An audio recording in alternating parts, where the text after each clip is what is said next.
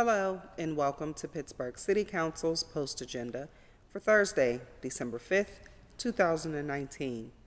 My name is Kim Clark Baskin and I'm the Deputy City Clerk. With us today, we have our sign language interpreter, David Tatro. The following is a list of legislation up for discussion via roundtable by Pittsburgh City Council. An agenda item at the request of council members Reverend Burgess and Councilman Daniel Lavelle, Bill number 2213, Resolution establishing the City of Pittsburgh All-In Cities Leadership Forum, Bill number 2214, Resolution recognizing racism as a public health crisis, and Bill number 2215, Resolution establishing the All-In Cities Investment Fund. That concludes the reading of the legislation up for discussion via roundtable. Thank you for tuning in and have a great day.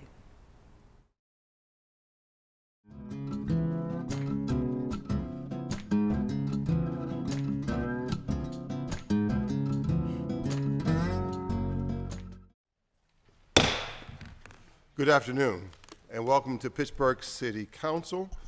We have tonight, this afternoon, a post agenda on the Pittsburgh Acts to Combat Racism legislation, which is three bills that were introduced and sponsored by Councilman Lavelle and myself, and co-sponsored by President Bruce Krause. We are certainly joined today. I am Reverend Burgess. I'm joined by Councilman Lavelle and President Krause. Now, I want to inform everybody today is a post-agenda meeting, which means that this is the time for us to frame the arguments and have the discussion. There's an agenda out there, and those people who are listed on the agenda have been selected to share their insight. But tonight at 6:30 at the Ebenezer Baptist Church, 2001 Wiley Avenue at 6:30, every single person who comes and wishes to speak will be given an opportunity. Some of you have signed up. Those who have signed up will be given 3 minutes, and those of you who have not signed up, depending on the size of the crowd, will get at least 1 minute, if not 3 minutes. And so if you're here and you want to speak to this subject, council is coming to Ebenezer tonight, and so please come.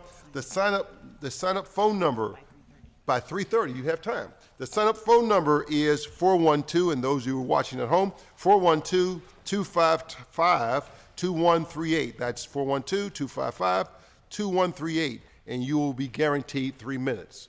So please sign up, and you can go in the hall and call and sign up. And so we are grateful for everyone's participation. We have a number of guests. So we're going to do this in 3 sections. We're having 3 panels, and so each panel will talk, and council will be able to ask them questions, and then the second panel and the third panel. So the first panel will be government representatives, the second panel will be the University of Pittsburgh researchers, and the third panel will be selected community leaders. We're also joined by Councilwoman Deborah Gross. We're thankful for her presence. And so the first panel, if they would please come forward, is, along with myself, is Majestic Lane, Luann Brink from the Allegheny County Health Department, and the members of the Pittsburgh Black elected officials. I know Olivia Bennett's here, I know DeWitt Walton's here, and if you would come and take a seat at the table, we'd be grateful. While you're coming, we're going to ask, Majestic, if you come down, you're going to be first. If you come all the way down. And so if we're going to ask our clerk, if she would please read the bills. After that, I will start the presentation conversation. Bill 2213, Resolution Establishing the City of Pittsburgh All-In Cities Leadership Forum. Bill 2214, Resolution Recognizing Racism as a Public Health Crisis. And Bill 2215, Resolution Establishing the All-In Cities Investment Fund. Thank you very much. And so we're going to, Kelly, are you with me somewhere? All right. They've gotten high technology on me with clickers instead of sitting at the table, right, and doing it remotely. And so I'm going to begin to at least have an opening statement about the legislation and what we're trying to suggest today. I was born and raised here in Pittsburgh. I have spent all of my professional life as a pastor, professor, and politician here in my hometown. I was married here and have raised my children here. I am a Pittsburgher through and through. I bleed black and gold. Yet numerous reports have documented the fact that Pittsburgh has a problem with institutional racism and its devastating effects upon its African American residents. Despite this fact, I still love my city, and I also believe with my heart that Pittsburgh is greater than racism. In order to gain greater clarity, first we need an accurate understanding of racism. Racism is often viewed as an action performed by individuals. But even if we got rid of all America's prejudiced individuals, racism would still exist in the systems they built. Systematic racism, writer Janae Desmond Harris explains, refers to how racial disparities operate in major parts of United States society, the economy, politics, education, and more. Racism, in other words, isn't just someone using a racial slur. It's also the poor schooling in predominantly black and brown neighborhoods, the racial wealth gap, housing discrimination, mass incarceration, police killings of unarmed black and brown people, higher infant mortality rates for people of color, and unequal access to health care. It's becoming apparent that racism is a health crisis in the United States. Systematic racism is embedded in society and has a detrimental effect on the lives and health outcomes of people of color. Those who experience racial discrimination are more likely to suffer from chronic diseases and premature death.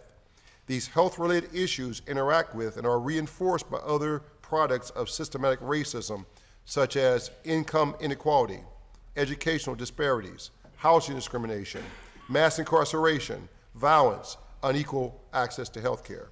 Racism is a public health crisis because it risks the health and well-being of all citizens and causes destruction at a social and economic level. But racism is also killing African Americans right here in Pittsburgh and is an immediate public health crisis.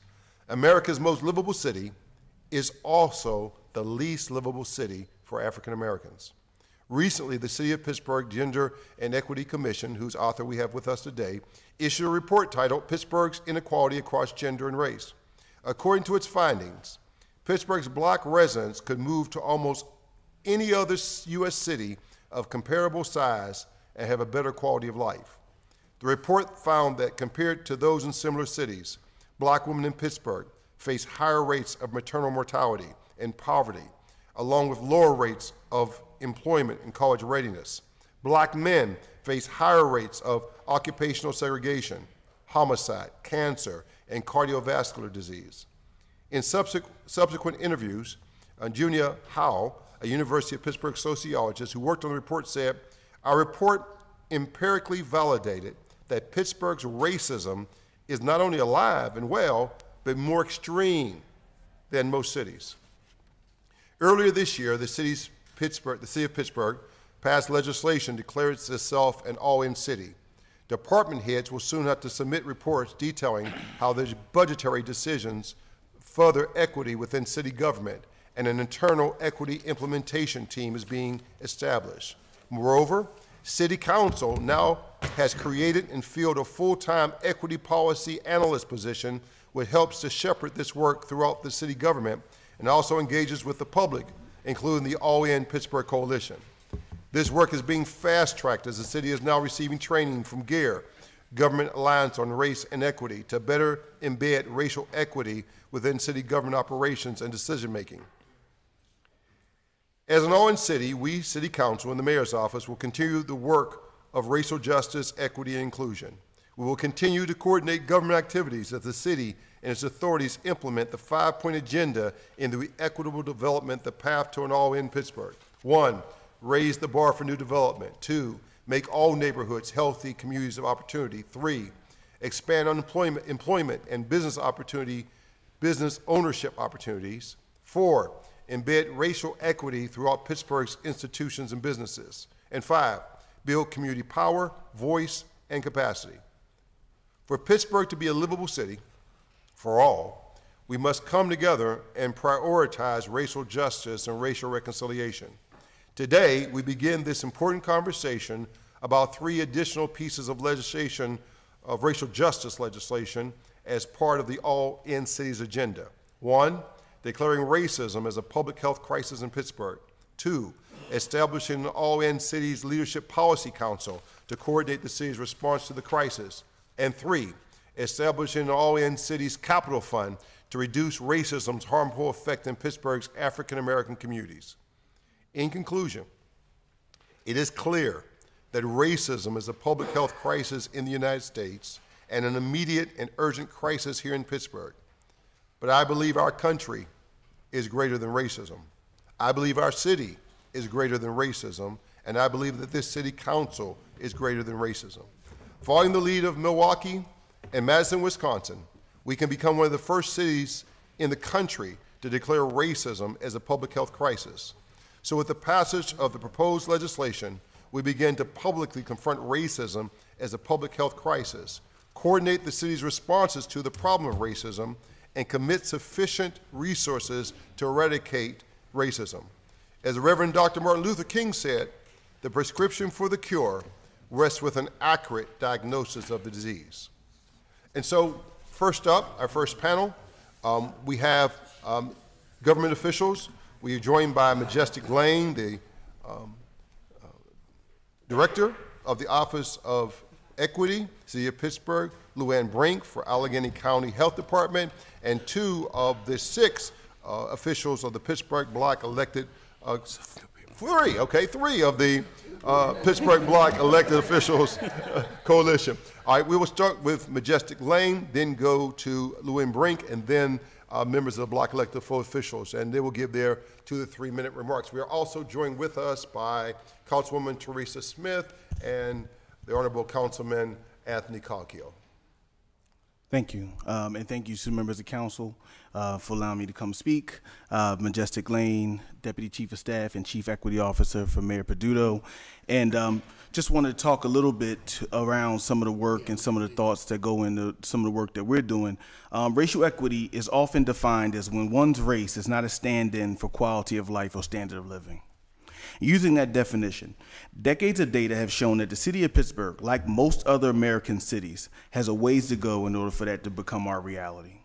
As public servants, we are compelled to be concerned with the health, safety, and welfare of every citizen. So looking at public health through a racial lens is a sensible and important way to make sure we're building a city in which everyone can live, survive, and flourish. We know that even when you account for class and education, there are striking disparities in life expectancy and quality of life for Black people in the city of Pittsburgh, so discussions like this are sorely needed. In May of 2019, Mayor Peduto created the Office of Equity, the 5th in the country, in order to work on issues of equity around race, class, gender, sexual orientation, and ability, amongst other issues. Our goal is to break down the silos that so frequently limit our ability to break down structural barriers and provide pathways to access, opportunity, as well as equal outcomes. We have become a member of GARE, which is the Government Alliance for Racial Equity, in order to identify internal and external structural barriers to racial equity. Over 100 of our employees from 13 departments and authorities have underwent a 2-day training on racial equity in government and how to identify potential disparities in decisions around policies and budgets. We've also been in discussion with county and state officials about how we can scale our efforts beyond explicit city responsibilities. And so I just wanted to take a moment to kind of really talk about how we see this work happening. And we see this work happening in all components of city government, right? Because we know that people don't live in silos, they don't live in isolation, and the challenges that people have are not in isolation. So in order for us to really get to resolve some of these challenges and make sure that race is not a stand-in for quality of life, we all have to work together as well as create a broader vision. I salute the work of looking at the legislations. I also, I think, want to add the role and importance of looking at youth and children in this particular conversation, because we know many of these challenges can be found at very young ages and at spaces where we can start to resolve them, and also underscore the importance of intersectionality, because we understand that people have various identities and various lives, and we know that you often find a lot of disparities around not only race, but also gender, as we saw in the report, sexual orientation, and a variety of intersections. So we want to make sure that we always are asserting and affirming that so that we can work to make sure everyone is dealt with. In particular, we've been looking at some of the homelessness around some of the LGBTQIA communities and looking at the huge disparities. Those are things that sometimes don't come to bear in these conversations, but are examples of explicit public health challenges that people are having. This really cuts to the core of what is happening with people's lives. And reports, they mean one thing, documents mean one thing, but we have to cut to the core of how are people living? What are people experiencing? What are people going through? And what is not allowing people to survive, thrive, and flourish in our neighborhoods? And I know that the administration as well as the council is willing and will continue to work together to make sure that this is truly a city for all. Thank you. Thank you. I do have a presentation, so I can switch that. Oh.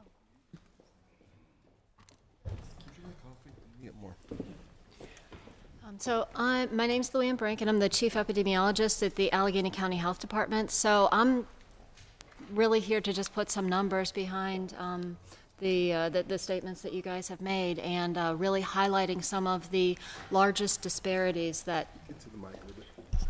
And really just to highlight some of the more striking disparities that we encounter and report on from the health department perspective. So just a few facts: racial disparities persist for many health outcomes among Allegheny County, including the city of Pittsburgh residents. Just off the cuff, any one of these outcomes I probably could have talked about for an hour. So I'll be just doing a highlight, not unpacking any of the causes for any of these. We realize that not all Allegheny County residents have an equal opportunity to live long and healthy lives, and that these inequities increase the risk of poor health outcomes among many of our non-white populations. Social determinants of health are factors where we live, work, and play that impact the health and well-being, and these factors encompass what we need to live as healthily as possible. The following data reflect racial or geographic disparities for select health outcomes and social factors. And again, this is not a complete assessment. So first, we would look at all-cause mortality. These are age-adjusted mortality rates. The gray line at the top represents the mortality rate for black males from 1970 through 2017, where our data is available. Below that are white males. Next comes black females. And finally, white females have the lowest all-cause mortality rate. Median age at death. You can see that among white females have the highest age at death at 84 years in Allegheny County. That was in 2016. Next come white males at 76, then black females at age 72 at an average age at death, and then we have black males at age 65 as the average age at death. The age-adjusted mortality rates by race, this is by cause. You can see the primary cause of death in Allegheny County is diseases of the heart. That disparity is almost twofold between African Americans and our white population. There's disparities in many of these. We have a full mortality report that covers these. Even cancer, which is our second leading cause of death, there is a disparity.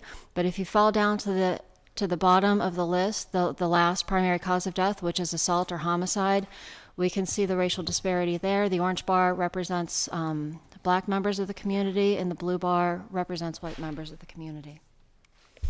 The number of homicides in the 5 years between 2014 and 2018, you can see there were 553 total. 420 of those were among black members of our community. And 30% of all homicides occurred among black males aged 15 to 24. The age-adjusted death rate due to HIV is another large disparity. It's over sixfold, with 3.6 per 100,000 among our black population to 0.5 per 100,000 in our white population. Overall, that's less than 1. We have cancer. You can see within our county, where the rates are higher than the county overall are in the pink areas. We can see those are in some of our primarily African American areas, including Homewood, the Hill District, the North Side, and then in the Mon Valley. Adults with high blood pressure within the city of Pittsburgh. We can see the darkest areas are, again, Homewood, the Hill District, and some on the north side and down in Hazelwood, down on the river. Adults with diabetes, really the same pattern. Elevated blood lead levels that occurred in the past 4 years. Again, we're looking at Homewood, we're looking at Hazelwood, and the north side. And those represent children with elevated levels among all those tested. Those numbers are between 6% and 16%. And just to unpack it a little bit, we'll talk about some social factors. Median household income among the total population of Allegheny County, that is 56,000. Among the black population, that's just over 30,000. Percentage living in poverty. 45% of black children are living in poverty, compared to 8.7% of white children. Families living in poverty, that's nearly 30% for the black population, compared to 5% for the white population. And among seniors, it's a less striking disparity, but still there, over double, in fact. 17% of our black seniors are living in poverty. Most of our white and black members of Allegheny County have achieved a high school education, but there is a pretty big disparity among those who have finished college. 41% of white people have, and 20% of black people have. This is data from our behavioral risk factor survey that we conducted about 3 years ago. This represented a question as to whether the surveyed people were worried or stressed about not having enough money to buy nutritious meals. Among black respondents, that was 14%. Among white respondents, that was 7%. They were stressed about not being able to buy food.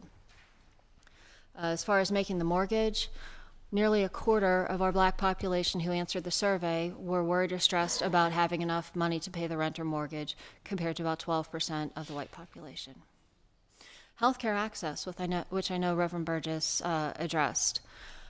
Again, in that same survey, 12% of people, black population, did not have health insurance. And more interestingly, 14% of the black population said they couldn't get to care in the past year due to high cost. And that's compared to 8% of the white population. Most of these are about double. Our uninsured adults, and this is census data. Again, you can see the same African American areas are lighting up in Homewood, the Hill District, and on the north side, and a bit in Hazelwood as well. So thank you for your time and letting me present these numbers to you. Thank you very much. I don't have a hard copy on me, but I'd be happy to share. Of course. So we're going to have a response from the 3 of the 5 black elected officials with anything that they would like to say.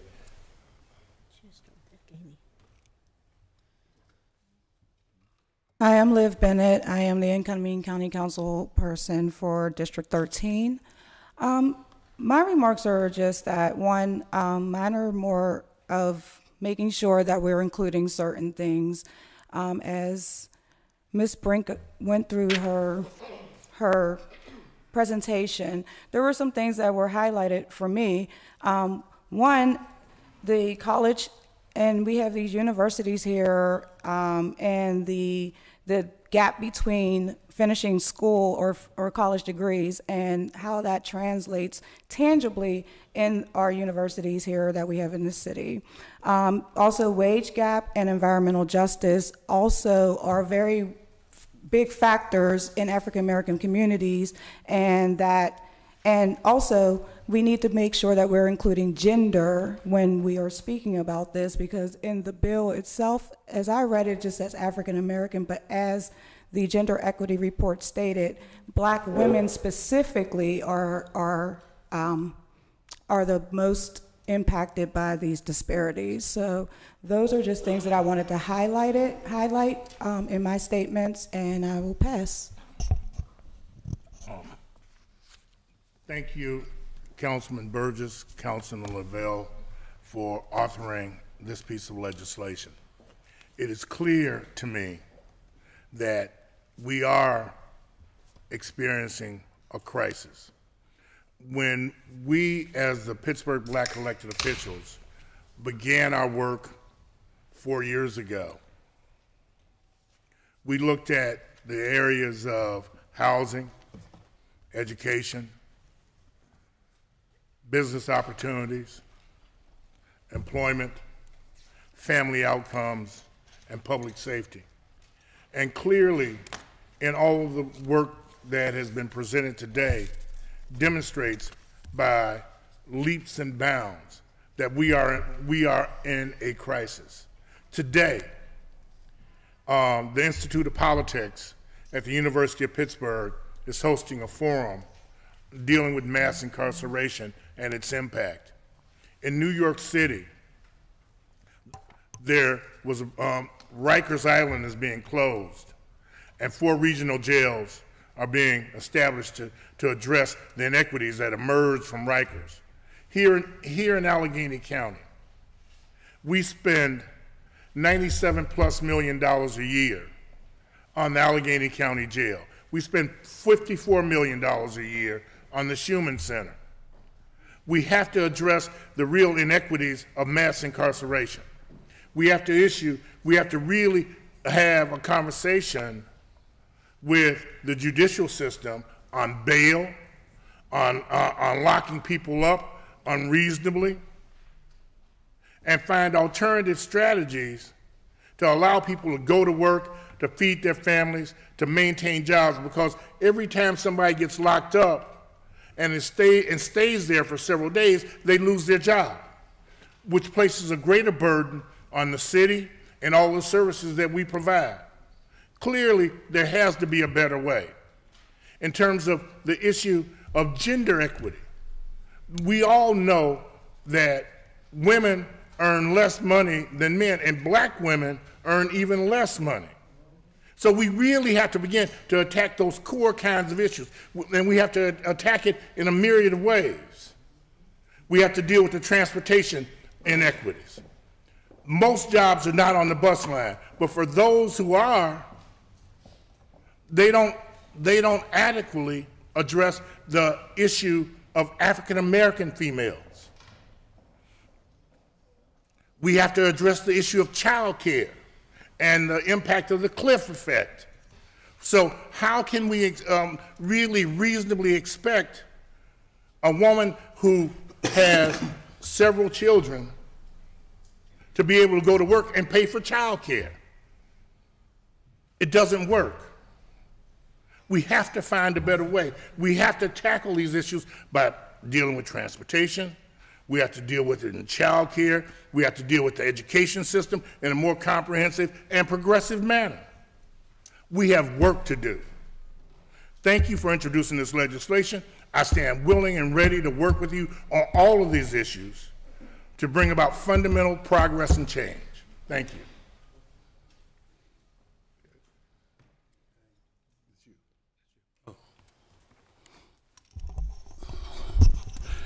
First of all, Daniel, Ricky, thank you for bringing this legislation forward. I want to thank everybody on City Council, everybody in the Mayor's office for addressing this issue. But for me, this issue is nothing new. What we discussing here today has been in every report for the last 30 years. It may be said different, it may look different, but the same thing that we're discussing today is the same issues that we've been discussing when it comes to the African American community for the last 30 years. There's nothing new about this report at all. The catch is what we're going to do. Because what we do determines our future. And so right now, I need to say to my community that regardless of every report that's come out that has been derogatory in nature about the plight of the African American, we are no liability, but we are an asset in this city. And I want you to see yourself as an asset every single day. Because we never talk about how we got here. The institutional racism that we had to go through to get to where we are today. None of this happened by accident. And so therefore, I need you to understand that we can come out of it. The introduction of this legislation today is great. But it means nothing if we don't put resources behind it. It means nothing if we don't do affordable housing. It means nothing if we don't do workforce development. It means nothing if we don't connect our community to the job market that is growing in the city of Pittsburgh right now, in Allegheny County right now. You want to give us opportunity, create the access. Whenever we've had access and opportunity, we've done one thing. We've always changed the conditions of our community. Where's the report that talks about black assets and how do we build these black assets so that we can ensure integration and equality in our communities? Now let's really talk about it. Let's talk about the steering and how we did home ownership back in the day. The fact that we lack affordable housing right now. Let's talk about what it takes to move Pittsburgh forward. We cannot be the most livable city until African Americans get a piece of the pie.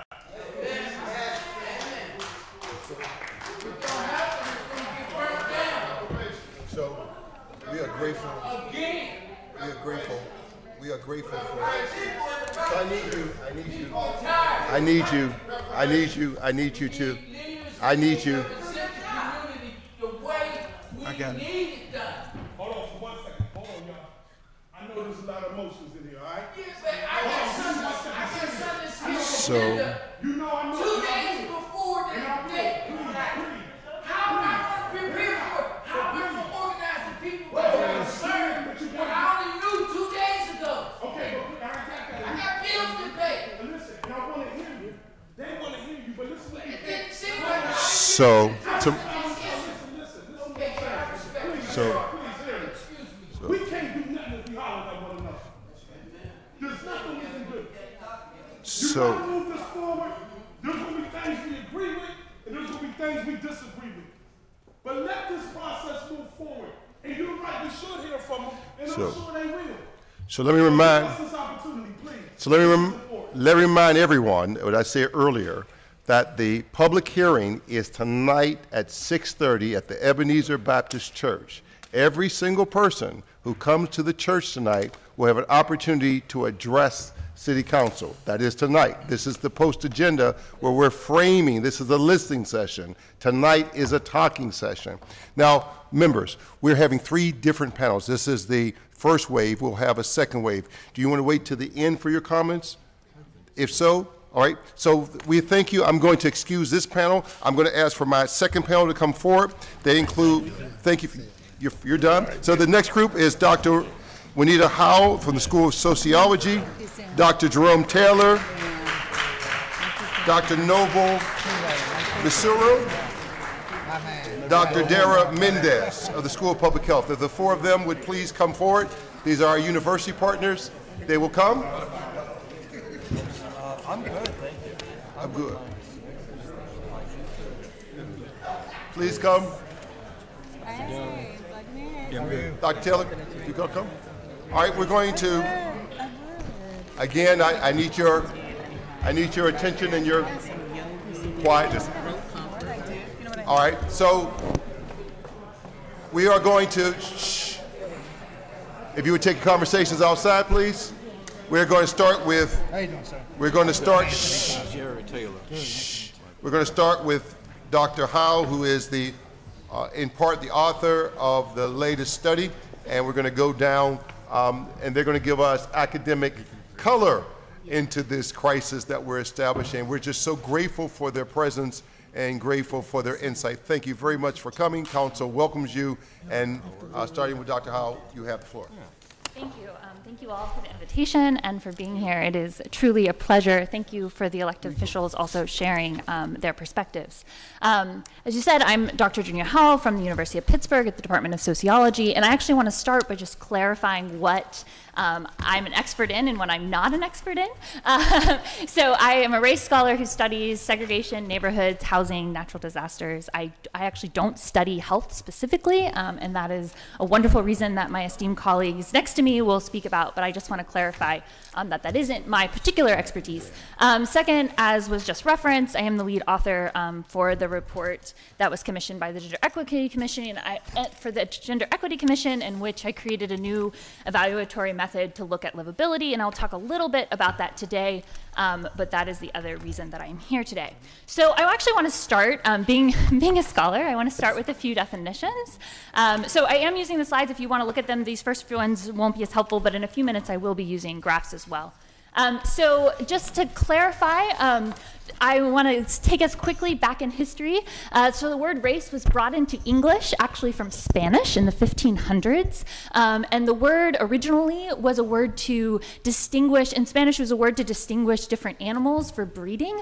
And it always was hierarchical, and it always had condensations of who could mix with who. And so when that word was brought into English, it carried over those same condensations, that's not how you say the word, same meanings, and those meanings held. And it was in the 1500s when was the rise of colonialism, and it wasn't a kind of random or neutral division of human groups, but it was a socially constructed division that perpetually asserted that those who are white and who's been classified as white has changed over time, but that category has always received the kind of honorable assumptions of their morality as well as the most resources.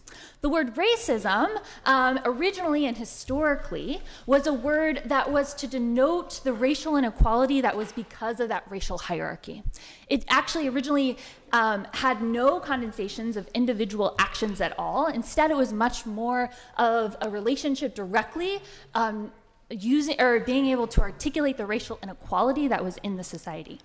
The word started to be used after World War II as also a word that we used individually, and that is not by happenstance. The reason that we started to use that word also individually was because it was a way of distinguishing between what was going on or how we were punishing the Holocaust and justifying that as different than what we were doing to Jim Crow South and our black population in the South, to what we did to our Japanese Americans in incarceration camps during the war, and what we were and continue to do to our indigenous populations in reservations. And so the changing of that word also became a legal movement, where then we were ligating, I don't know if I said it right, we were making into law that what was illegal was intent, was your desire to hurt someone else. But scholars continue to maintain that the initial origin of that word is about the inequality of resources itself and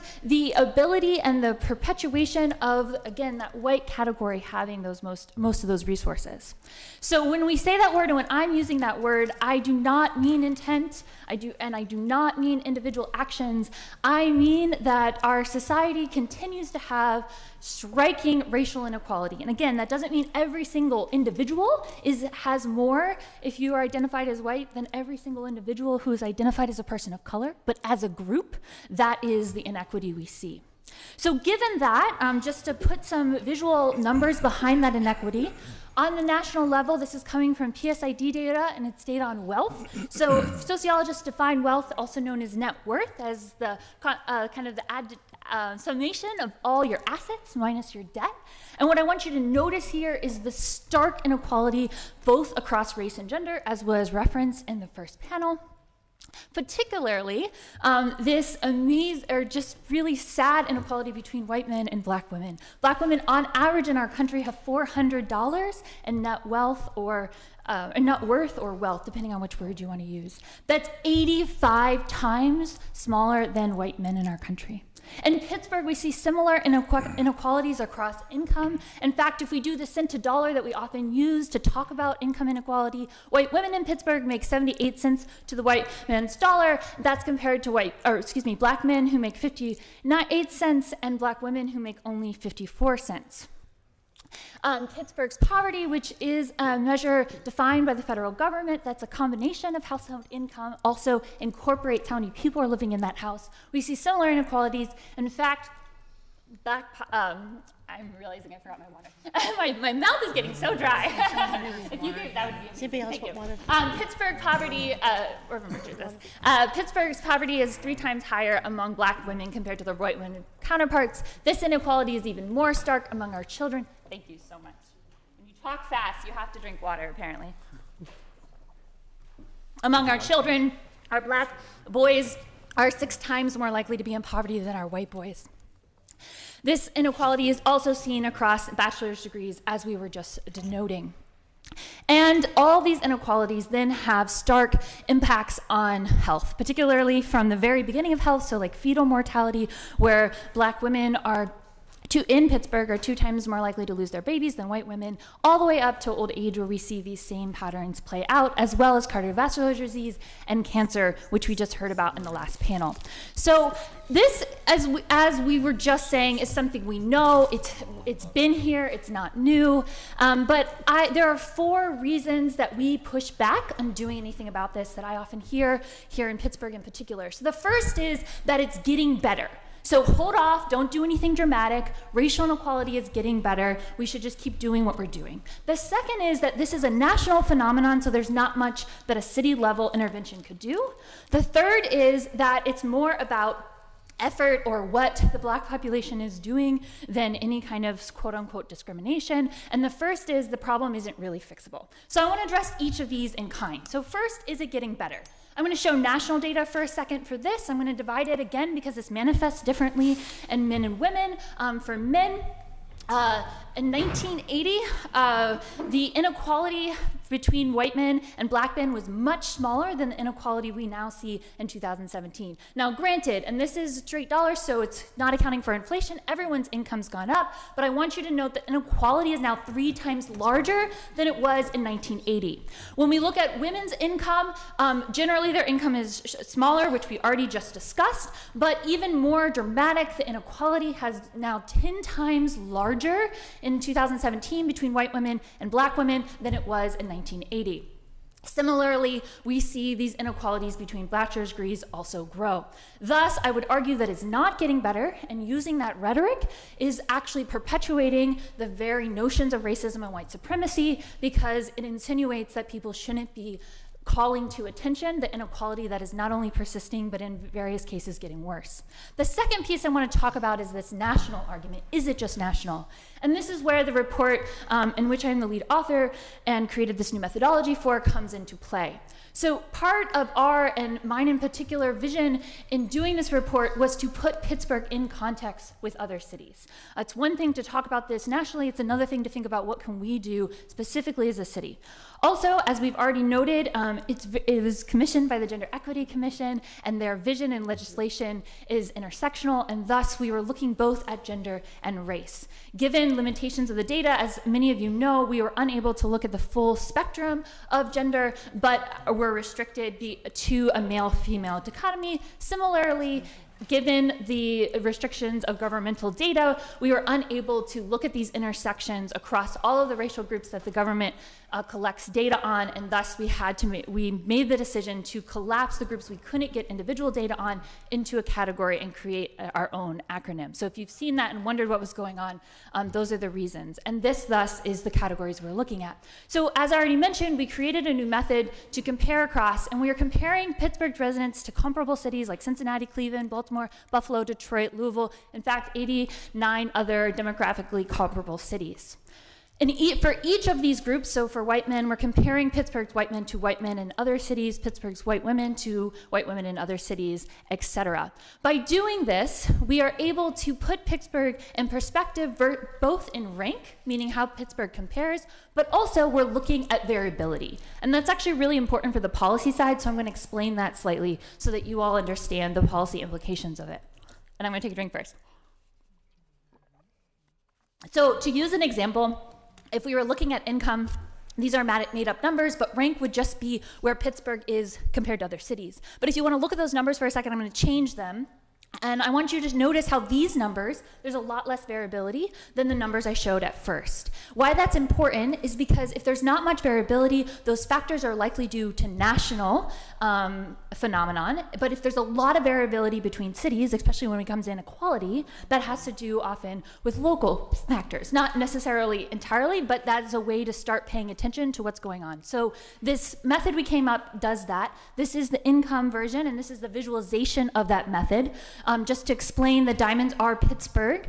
The middle line is the middle of all the cities that we're comparing. Everything to the right are cities that have above livability, so this is income, so higher income than the quote-unquote average city, and all the cities to the left would be the inverse of that. The length of the line is the variability, so is that sense of how much does this compare or differ between cities. And specifically, the distance between here is this ranking that helps us identify where Pittsburgh's strengths are, as well as areas where we need improvement. So we looked across various components, and I'm not going to go through everything, but I just want to hit a few highlights that shows that Pittsburgh is different in some ways than the national context. So I already showed the fetal mortality, but I want to put in context that compared to other cities, Black women, compared to Black women in other cities, have much higher fetal mortality here in Pittsburgh than other places. Similarly, with the adult mortality that I already showed, you see those same patterns happen once again, as well as the cardiovascular disease, as well as cancer. So I'm noting that the diamonds are all the way to the left, and thus many cities are doing better on these outcomes, particularly for our Black population, than Pittsburgh. Poverty is a similar story, particularly for our child poverty. And in fact, when we put all this together, the factors that are most striking using this method come down to Black women's maternal mortality, Black women's employment and poverty, Black men's occupational segregation, Black men's homicide, and Black men's cancer and heart disease. All the full list you can see in the report, and it's not particularly by race, but it is very notable that those are the top 5 and speak to, again, this is not just a national problem. It is a national problem, but there are things going on in Pittsburgh that we need to deal with. Okay, the third piece, this effort that it's because something is lacking, and I love the language that was being used in the first panel, that the language around this often ignores the amazing assets and the resilience in the Black community. And so the other thing that we were able to do in the report is compare things to demonstrate how, for example, with the outcomes for babies across all the racial groups in Pittsburgh, women are equally likely to seek prenatal care. In fact, they're more likely than their counterparts in many other cities. They're less likely, because we're inverting it here, to have various conditions during pregnancy, yet Black women are still 3 times more likely than their white women counterparts here in Pittsburgh to have babies of extremely low birth weight, and that is even true when you just look at college-educated women, and again, they fall below their Black women counterparts in other cities. This is also true for other abnormal conditions, etc., at birth. One of the most striking differences is, again, which has gotten a lot of press, is the maternal mortality, where Black women in Pittsburgh fall far below their Black women counterparts in other cities. Bachelor's degrees. Okay, so sorry, I'm trying to go quickly, and then I realized I didn't make my point there. So my point there is it's not that people aren't getting healthier, but other conditions that are at play there, and I'm sure my colleagues will fill that in more. The same kind of story is happening with bachelor's degrees. So yes, as I already noted, there's inequality in bachelor's degrees, but actually compared to other cities, we are doing fairly, not as poorly with our bachelor's degrees, meaning that we are more average for bachelor's degrees amongst the Black population in Pittsburgh than other cities. Yet, that's not true with employment. So if you haven't ever looked at the national story, this doesn't look as striking to you, but nationally, Black women are the most likely to be employed, and that's not true in Pittsburgh. And so when you put that in context with these other cities, you see that Black women fall far below their Black women counterparts in other cities as far as their employment. So putting that in context, it's not because they don't have bachelors, it's because they're not getting jobs here. But they're more likely to be actively looking for jobs than their white counterparts. Similarly, another example of this from the report is Black women are the least likely to be enrolled, or be asked by teachers, for example, to be enrolled in middle school algebra, but when they are enrolled, they're more likely than their white boy counterparts to pass the class. So it's not a lack of intelligence, not a lack of effort, it's not a lack of assets, but a lack of opportunities. The same patterns are happening in even more dramatic ways with our gifted and talented programs. So in short, I'm saying all this to say it's not, again, it's not the effort or the assets or the ability. So finally, the fixable question. And for this, I'm going to move slightly into a little bit more of my expertise, and then I will pass it on to my colleagues who will speak more on the health piece. So there are many mechanisms that drive this, and we have to think about those mechanisms in order to think about policies. So some are historical inequalities. Many times we think about microaggressions and biases, and those are at play, but also the contemporary policies. So this is true across things like housing, jobs, and schools, and healthcare. And I'm going to focus for a second on housing because that is more of what I do. So just to make sure we're all on the same page, again, this was referenced, but I want to give some historical context to it. In 1929, the stock market crash, leading to a new administration and the rise and election of FDR, who of course put in the New Deal, and part of that was a housing administration. And central to that, his vision was to, in order to recover from the economic crisis, in order to really restore a middle class, was to make home ownership a way not only that people could access homes, but a way to accumulate wealth. Thank you. I needed another drink of water. Thanks for your patience. And so as part of that, they did a radical thing, and they changed what historically been mortgages, which were only 3 to 5 years, to be on average 30 years.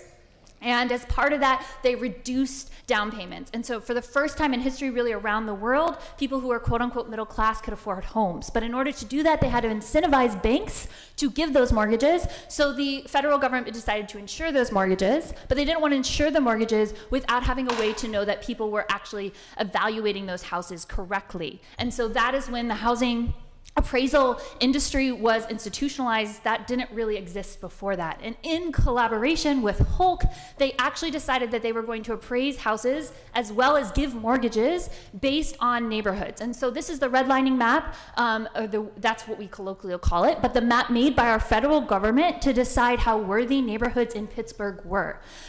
You will notice that if you know the demographics of Pittsburgh today or historically, you can see that this map that went from green as the most desirable neighborhoods to blue to yellow to red, there is a racial order here. And in fact, it has been well documented in historical documents that our federal government made these definitions by both race and class and created a system where they evaluated homes based on the racial composition of the neighborhood. This was in place, or because this was in place, it enabled wealth accumulation among our white population across our nation, and here in Pittsburgh, it also made differential impacts on public schools, public transit, stores, employment, you name it. It was in place until a series of 4 legislative acts in the late 60s and early 70s, and was formally outlawed in 1977 with the Community Reinvestment Act. At that point, what had been happening was that the appraisal industry would use these maps in collection with what they called comps. And so comps, if you know, are when they look at comparable houses in order to determine the evaluation of a home. So that took place in 1977. So I'm going to use data starting in 1980. So right after that, you can see that this is just purely descriptive data in the US. Homes in white neighborhoods were worth over twice that in communities of color. Over time, these have increased, but the inequality, much like the other inequalities we have seen, has also increased. In fact, the inequality is twice as much now as it was in 1980, beckoning the question, if we've outlawed redlining, why is this not only continuing but increasing? So part of it is this comp process. So as I mentioned, an appraiser will pick homes ideally in the same neighborhood that are similar to define how much the house should be. They can pick houses in other neighborhoods, but they rarely do that because of the history and the institutionalization of the comparable house program. So when people justify this inequality, they say, well, it's because of the historical legacy that there's differences in house quality, because of socioeconomic inequality, and they're actually just picking houses based on that. It's because of real estate demand, or maybe also it has to do with contemporary appraisers. And a series of models, in 2 papers that my co-authors and I have worked at, we've actually held all those things constant. So looked at, thank you guys, sorry. So here, you can pour it back in here. We don't have to use cups. So we've actually been able to hold constant, so statistically constant things about home quality, neighborhoods, schools, etc.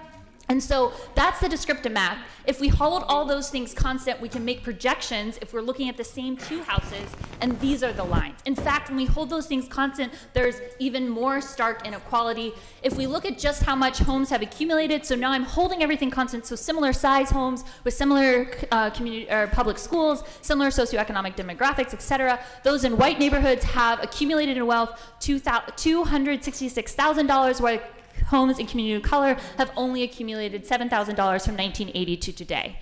This is not adjusted for inflation. This is in real dollars. This is descriptive from our entire nation and is going on here in Pittsburgh.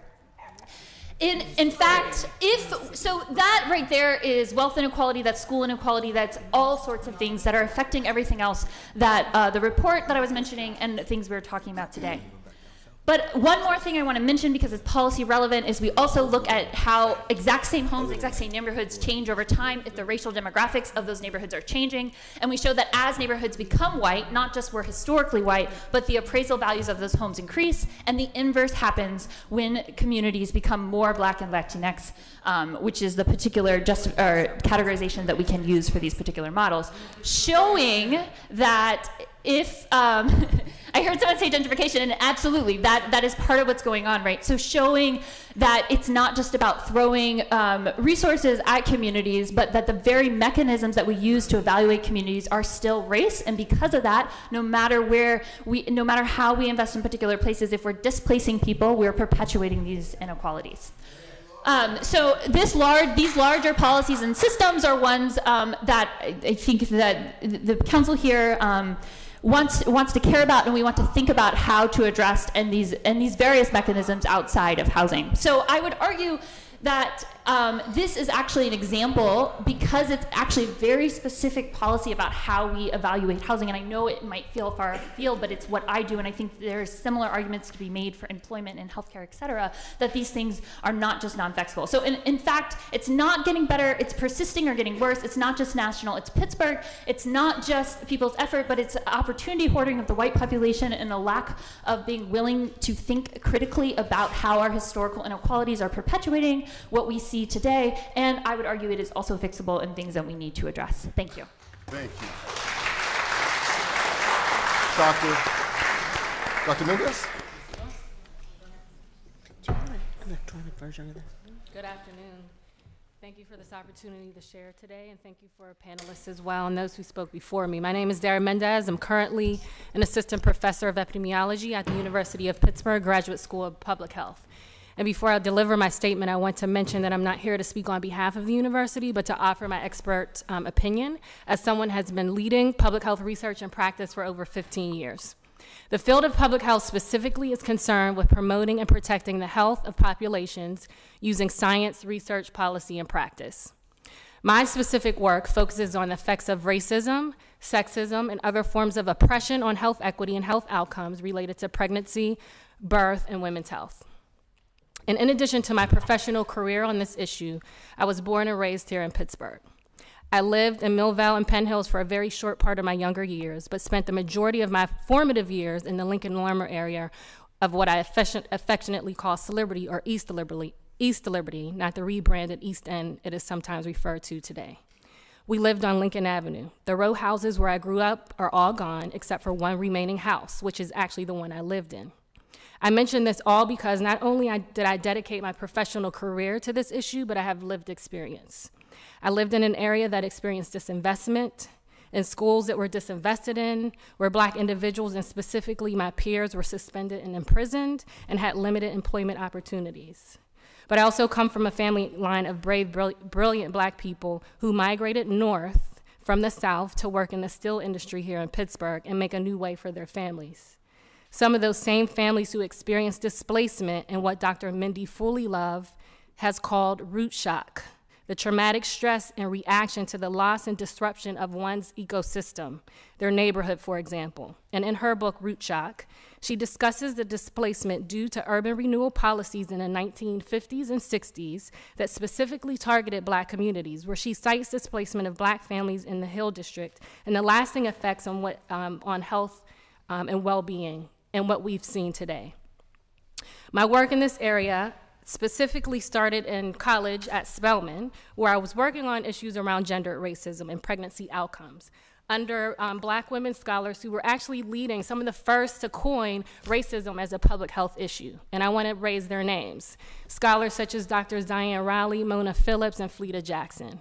And in this initial work, I was struck by the early studies that demonstrated that even at levels of education that were meant to be protective, such as having a college education, Black birthing people, so meaning someone who may identify as a woman but also non-binary or gender non-conforming people who give birth, were with a college education were 2 times as likely to have an infant death compared to their white counterparts.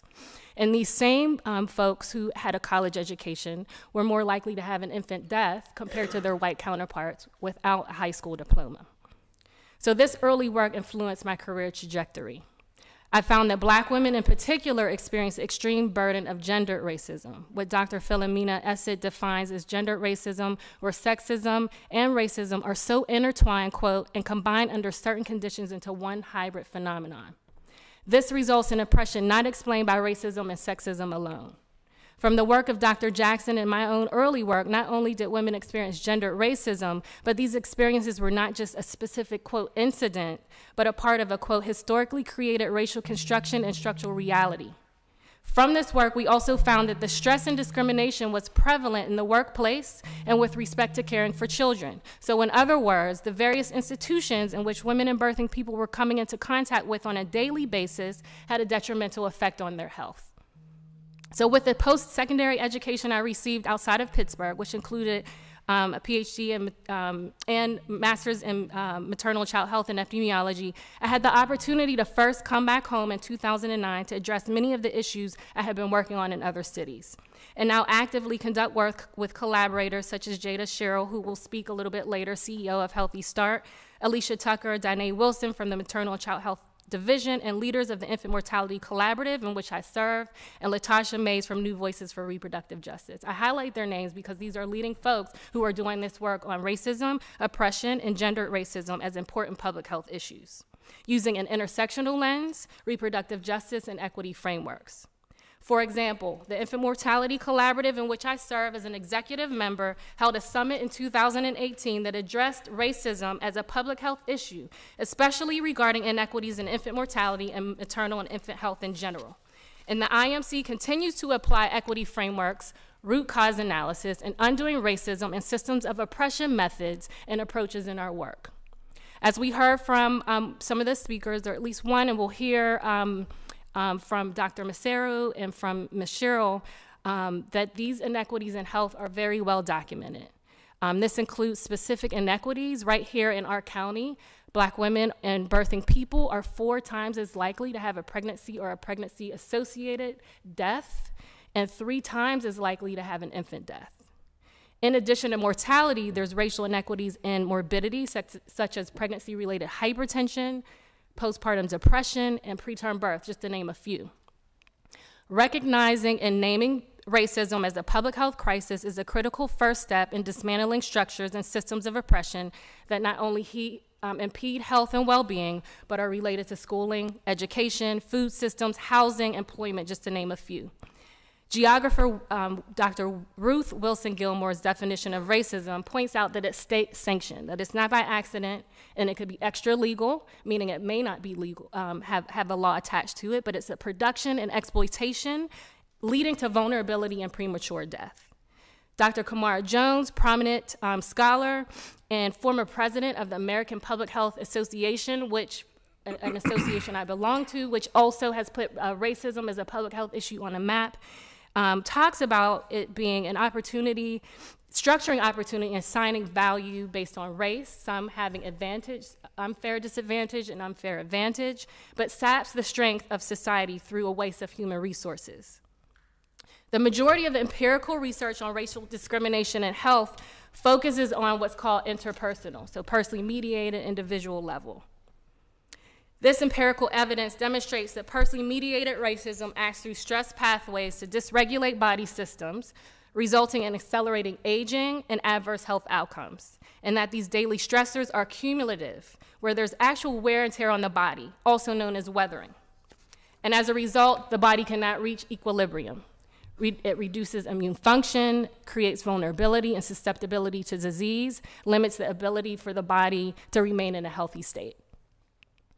Additionally, within the context of the biological processes and the specific health consequences, there are vestiges of structural and institutional forms of racism that we heard as well.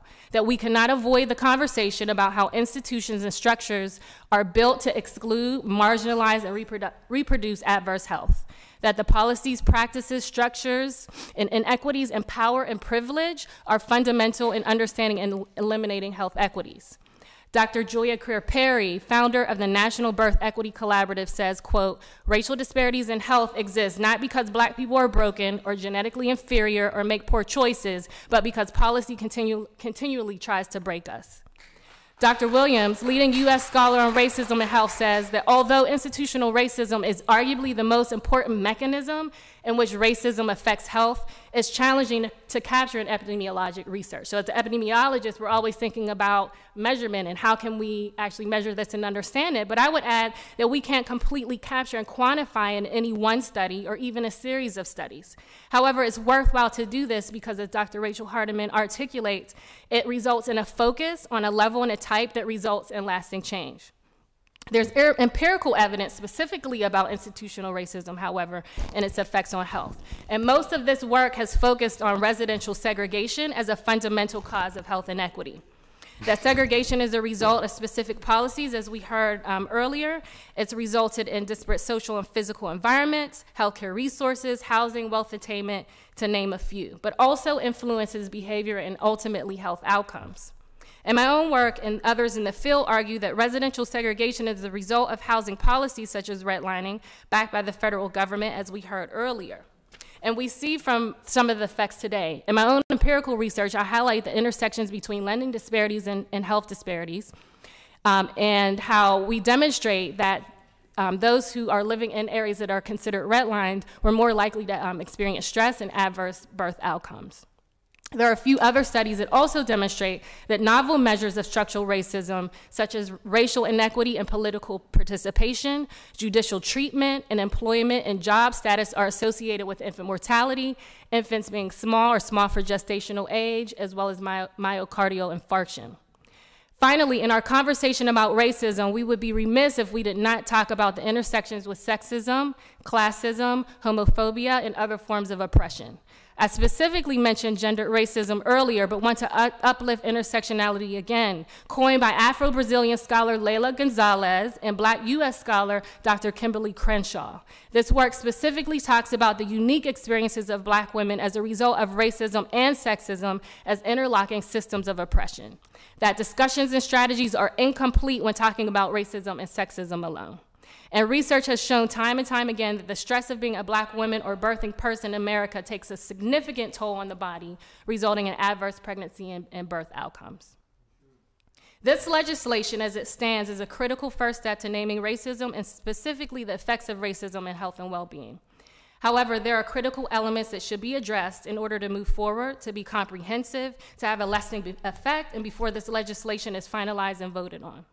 Number one, it is critical to understand and apply intersectionality as a guiding framework, that we cannot discuss racism without discussing how racism intersects with sexism, classism, homophobia, just for examples. Number two, if we are to identify racism as a public health crisis, it is critical to take an interdisciplinary approach that specifically engages experts in the field of public health. Elected officials can be a vehicle to pass important legislation, but in collaboration with experts in those respective fields. And experts do not necessarily mean only university folks. That public health practitioners, activists, and scholars co-lead these efforts with others from sectors such as housing, education, and employment, for example. Public health is a field in science trains professionals to think about and develop solutions from a, quote, health in all lens, meaning asking the question of how might health and well-being of populations be influenced by a particular action, whether this is an action related to transportation, the built environment, climate change, or housing security. 3, health inequities are not disparities in that we are specifically talking about what is systematic, socially produced, unjust, and can be avoided. Given this definition, The proposed legislation should specifically develop actions that interrogate and dismantle the systems that create inequities. A root cause analysis that specifically asks how is racism, sexism, classism, homophobia altogether operating in this situation is critical. 4, the policies introduced should be in alignment with the Black Mamas Matter policy agenda, which include applying an intersectional lens, centering those most impacted, and particularly holding existing systems accountable, including healthcare and social service systems. 5, that in addition to understanding and acknowledging anti-Black racism and how racism impacts Black communities in the intersections, immigration policy has been identified as a mechanism of structural racism, and anti-immigrant policies that also affect our Latinx and African-born communities, for example, have shown to lead to hostility, vulnerability, and adverse health outcomes. 6, with regard to the All-In Implementation Fund, that accountability measures be in place, that there be an annual report to the public on the projects and activities being funded and how they help to address racism, and specifically a mechanism to ensure that a council of citizens from communities most impacted by racism and oppression determine how funds will be spent. Council must consider appropriate measures to ensure accountability to the public on spending and measure effectiveness on the projects that are selected. And that the fund itself, in addition to development and entrepreneurial strategies, invest in additional sectors to address inequity, including health. Regarding the Leadership Forum, Council should ensure that the forum is inclusive of public health experts, as I mentioned before, as the current policy link recommendations be expanded to include strategies to improve health outcomes. 8, Council should ensure that the Leadership Forum public meetings, although quarterly, are hosted at a time and place to ensure the public to be engaged. Furthermore, a council of citizens from this, as I mentioned, from specific communities most impacted should be integrally involved in co-leading all processes from beginning to end, including citizens who may not be professionals in government, non-government entities or nonprofit entities, education, or public health. So in closing, naming and identifying racism is a critical first step, but multiple aspects are necessary to ensure systematic and long-term change. Thank you.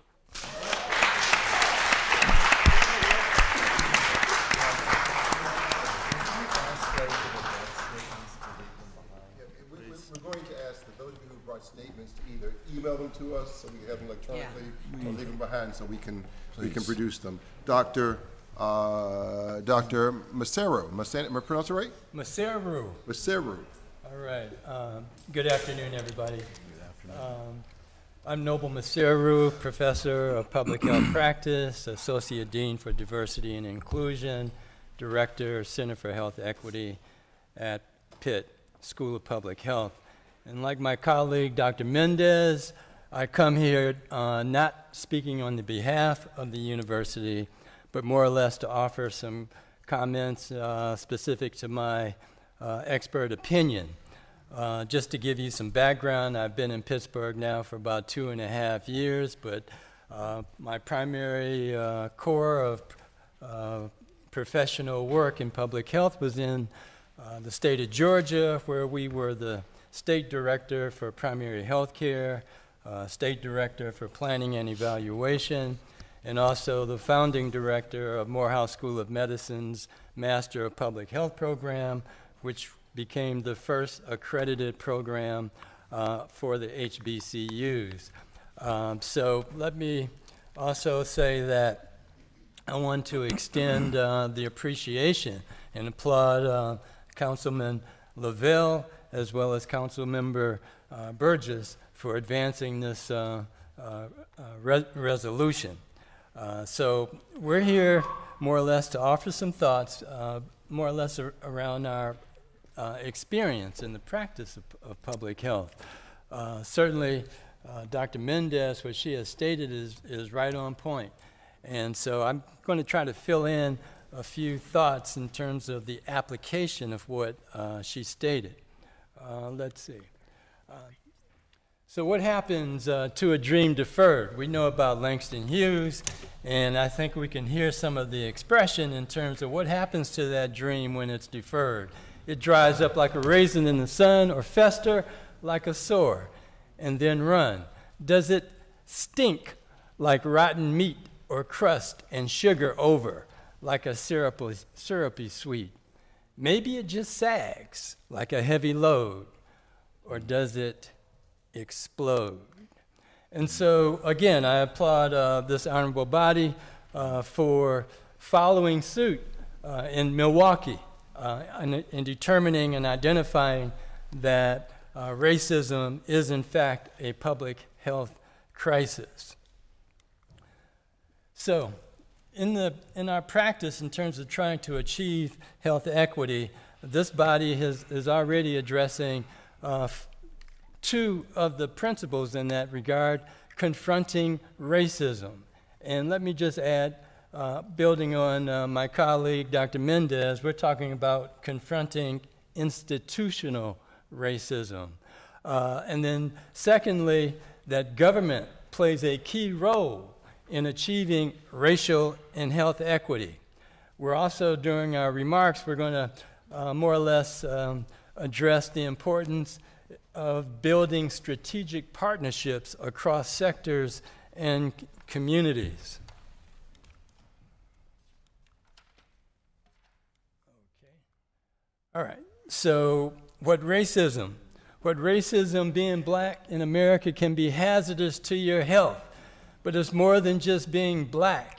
It's what are the conditions that essentially are the triggers that are that affects the body, and as we'll see, that affects the neighborhood, that affects the community, that affects a nation, that affects our people.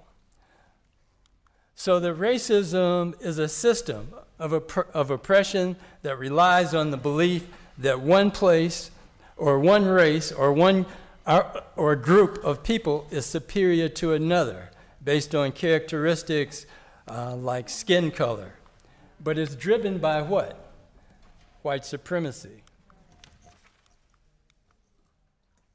And in our experience, Dr. Howe talked about 500 years of oppression, meaning the 1500s, 1480s, most of us more or less focus on, or at least start our clock in terms of African Americans in the United States with 1619.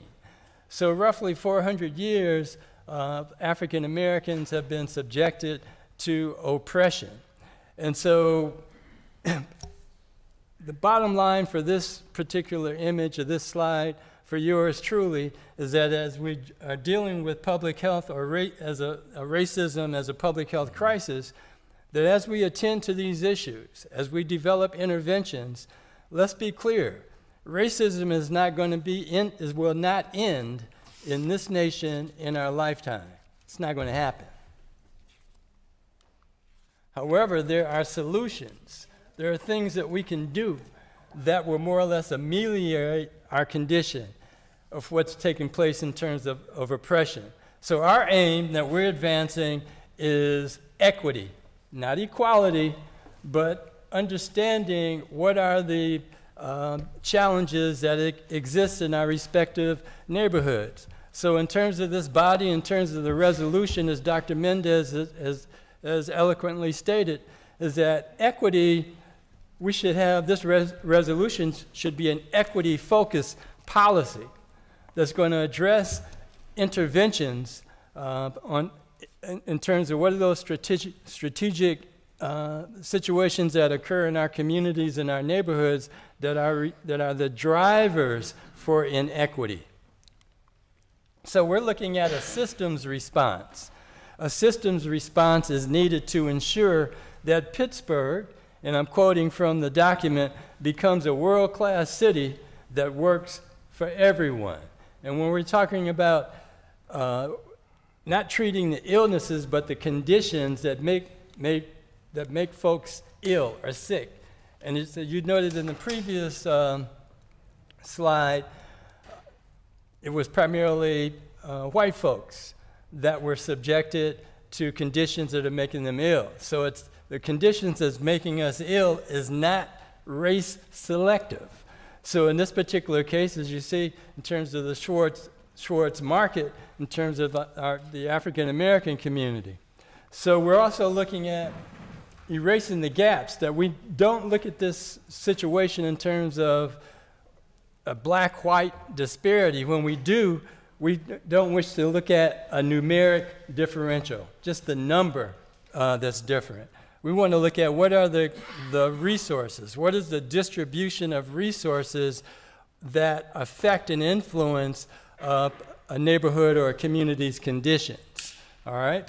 So that comes back to the systemic. And so it also implies that there is something called just and unjust. What is unjust appropriation of expenditures in our respective communities? We had a report here that the city issued perhaps a year ago called the Pittsburgh Equity Indicators. That's an excellent start.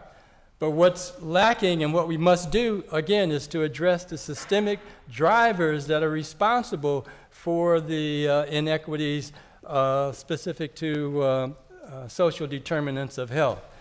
And let's be clear, when we say that racism is a public health crisis, racism is one of 9 or 12 determinants, social determinants of health. Racism is one of those. Those other elements that we're talking about are what? Housing, education, transportation, etc. So let's be clear, when we focus on racism as a public health crisis, there are other elements that are the drivers of racism and other elements that are responsible for the inequities that are in our respective communities. Some of those are right there. And so at the tip of the iceberg, we see what the outcomes in terms of those racial disparities. So when someone says that, okay, diabetes is an issue, obesity is an issue, there's a difference in cardiovascular or acute myocardial infarctions, that's a numeric difference. What are the drivers for obesity? That's what we're talking about. All right? So let's be clear about that. And so we also want to focus or know that those drivers for inequities are unjust.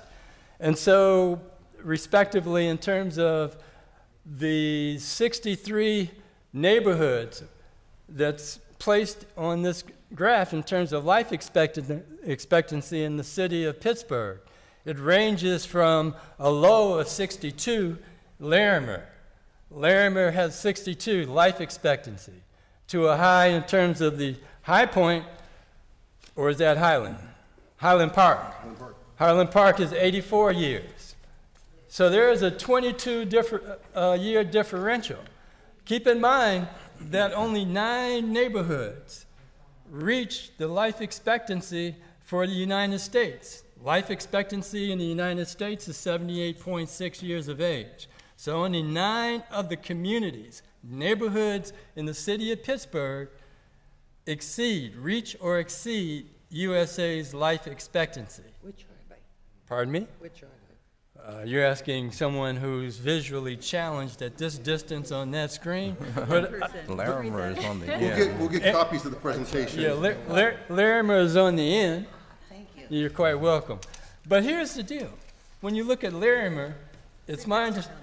Pardon me? It's right next to Highland Park. Yeah, it's right next to Highland Park. Right. So that bespeaks to the maldistribution of resources that are going to, or not going to Larimer, that's going other places. But it's not just Larimer. Remember, there's only 9 neighborhoods or communities that are reaching the 78.6 metric in terms of life expectancy in USA. And I dare say that those other 56 or odd neighborhoods are not majority white or majority black. So there are issues there that we have to take into account. And so let me put this in a little bit more clear context. In 1900, life expectancy in the United States was 47 years of age in 1900. Fast forward to the turn of the century, 21st century, 1999 to 2000, life expectancy was 77 years of age. So there was a 30-year improvement in longevity. But 25 of those 30-year improvement, 25 of those 30 years was attributed to what? Sewers. SDOH, the social determinants of health, addressing issues like education, housing, employment. All right? Councilman Gross, I didn't catch it. What did you say? I said sewers. I say sewers for everything. Sewers, okay. All right. Well, sanitation is infrastructure. Sanitation is definitely in the mix. So I'm going to more or less place this slide again where we see McKeesport, which has a 62.3% white population. McKeesport's life expectancy is around 71, so it's below the life expectancy for U.S. So the framework that we're advancing for this body is that in this resolution that we want to focus on the left side of that particular image, which are the social determinants of health. Remember, 25 of 30 years improvement was due to SDOH. The other 5 years is primarily associated with health care, the medical model, going to a hospital, et cetera, for that intervention. All right. Oops. I guess the gremlins want me to hurry up and get out of here. So we're talking about what's needed to burst these walls in terms of the obstacles around the social determinants of health. What's needed? Again, as Dr. Mendez stated, is addressing these issues around attacking racism, but also, in addition, looking at what are those inequities in terms of employment, et cetera. And this is where I want to make a point in terms of employment. The largest employer here in Western PA is what? UPMC. So when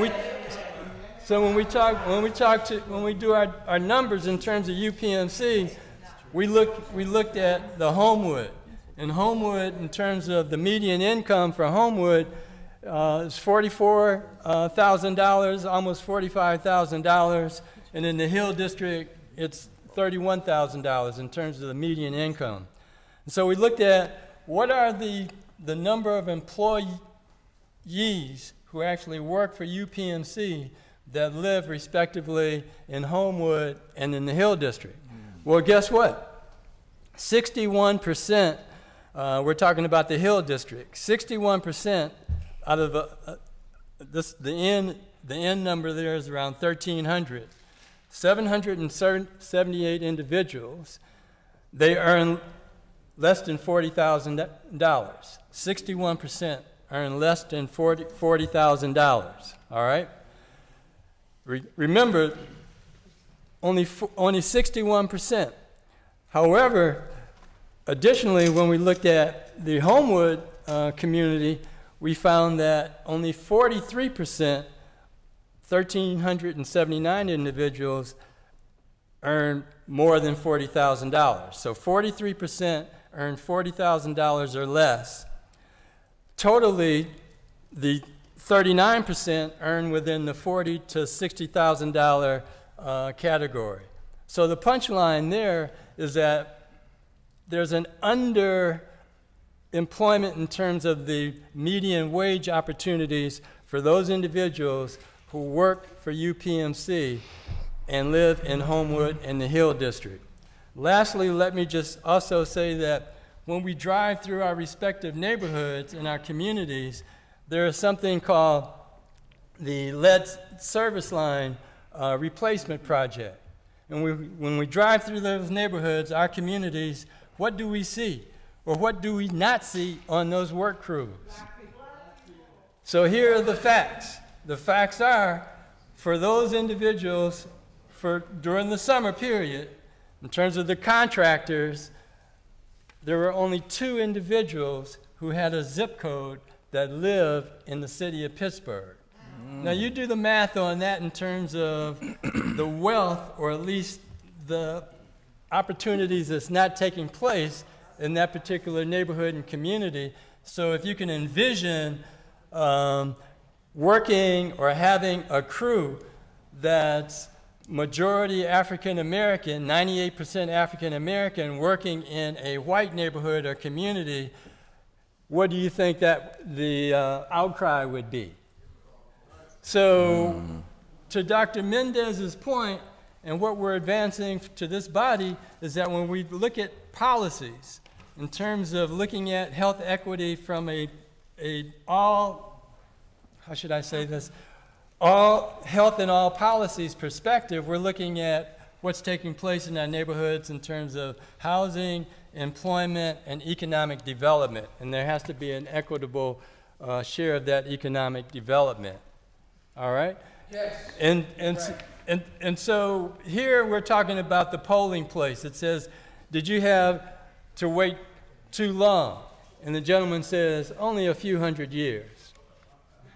Now, as I mentioned, we had the honor of being able to serve as the health commissioner in Cincinnati, but we also had the honor and the privilege of being the health officer in our native city, the city of Detroit.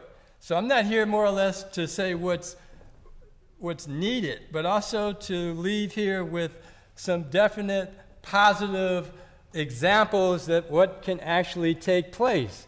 And when we arrived in Cincinnati, the infant mortality rate for the city was roughly 13 point something.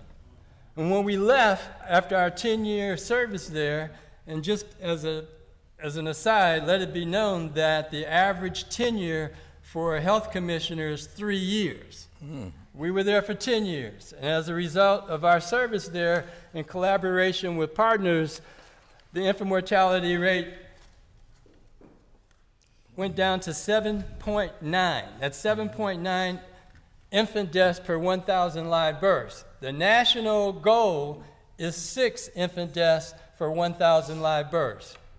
Now we also, and this is also a valuable, an important point here, is that as a health commissioner in Cincinnati, we had 22 primary health care sites. So we wanted to know what actually took place when Mrs. Jones went through our turnstiles. Well, guess what? The infant mortality rate when we left went down to 4.5. As you know, that the population and the clients that attend that go to health departments are income marginal. And it's not just black and white in terms of the city of Cincinnati. So the infant mortality rate of 4.5. I bring that up to show that there's a demonstrated improvement that can take place, but also a concern that I have. And I've expressed this before, but I'm going to make it plain today. You have the Allegheny County Health Department. Those numbers in terms of the life expectancy was driven by the graduate school in public health at the University of Pittsburgh. The point is that these are numbers and issues that can be generated out of the Allegheny County Health Department, but what's absent there, and there's quite a few things that's absent, but for this body, I would recommend, highly recommend, that the city council, the city of Pittsburgh, have a representative, a formal representative on the Board of Health for the Allegheny County Health Department. These decisions that are being made policy-wise, if we don't have a voice on the Board of Health at the Allegheny Health Department, what we're proposing is all for naught in terms of what needs to be done in terms of public health. You're talking about a public health crisis. So with that stated, I'm going to leave you with health equity is our goal. That's our objective. There are quite a few other things that we need to attend to, but health equity is the target, is our goal. And lastly, my colleague, Dara Mendez, I always have to be proud of those of us who served and graduated at an HBCU school. She mentioned Spelman. We got to mention Morehouse as well. And Dr. King, in terms of what his stance was in terms of what? Social justice. And so I'll leave that and turn it over to my learned colleague.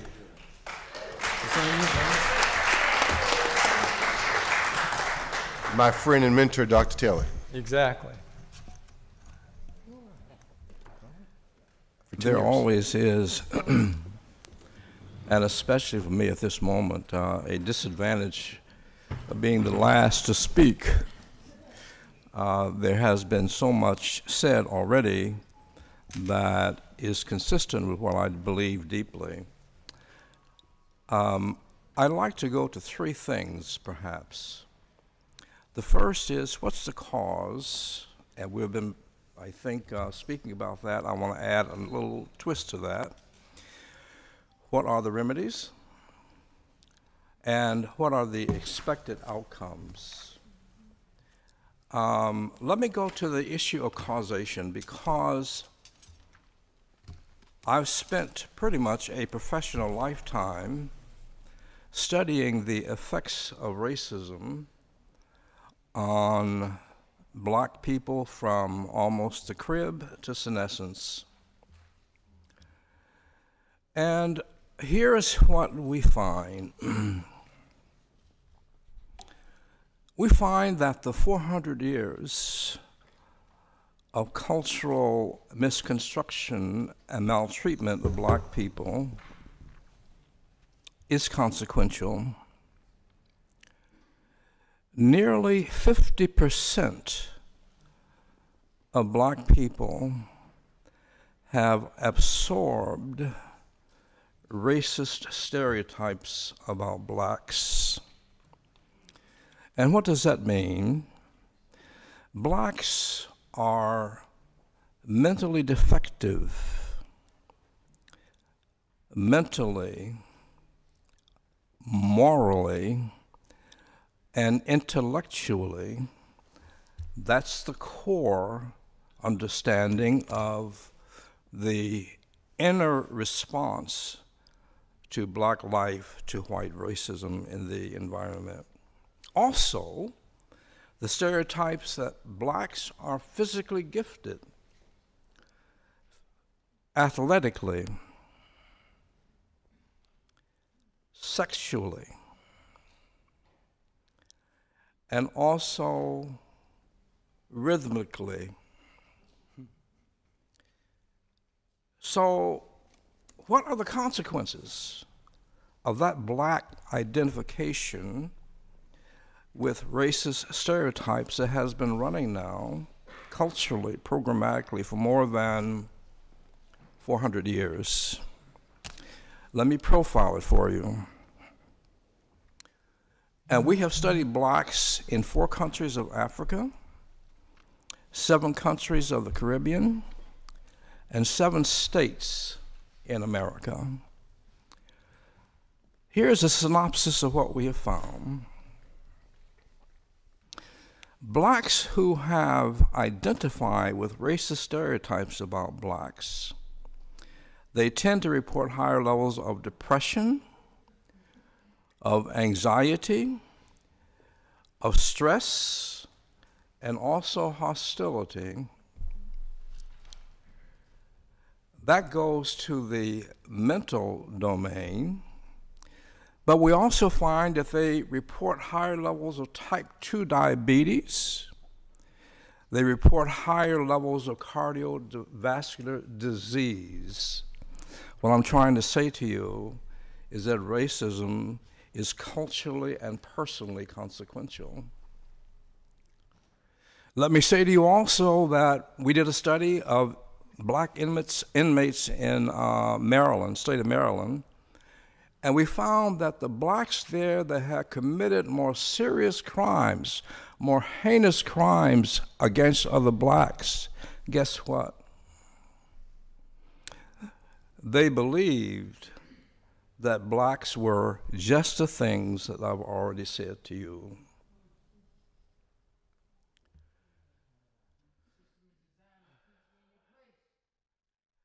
You got it right. Now, it's consequential also in terms of quality of family life, you all. Blacks who bring that to the table of their relationship to their intimate partners, much more disruption, much more conflict, much more dissolution of those relationships. Racism then is personal, it's cultural, it's consequential, it's the seedbed for racial disparities of a very wide and embarrassing range. Now, the question then becomes, are there remedies? And I want to lift two types of remedies because I think in the past we have gotten only one right. One type of remedy would be what we've been talking about, economic capital development. Affordable housing, that's good. Improved existing housing stock, that's good. And especially good is increased home ownership by blacks. That's better still.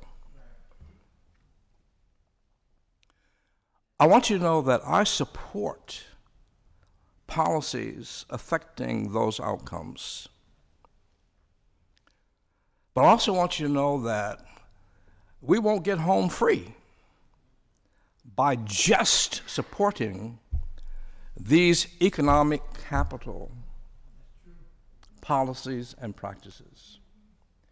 So then I'm adding a complementary type of capital development. Let's call it human capital development,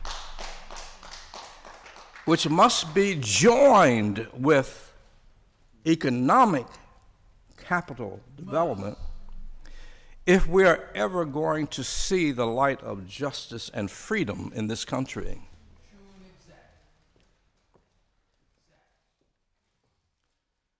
What do I mean by human capital?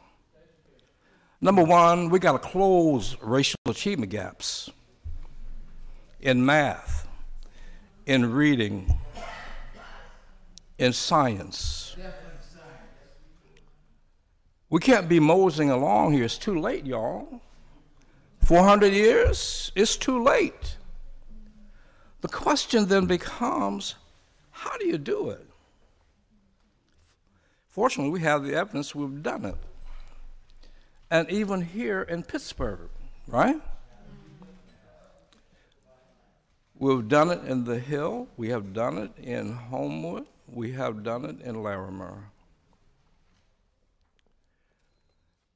Creating schools that have accelerated rates of improvement for black students that are higher than the rates of celebration of achievement for white students. And that's the only way you're going to close the gap. You know what I'm saying?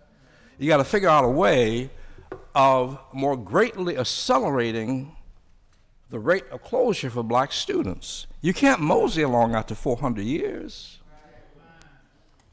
You got to giddy up. We got to create safe neighborhoods, number two. Number three, we have to create healthy neighborhoods.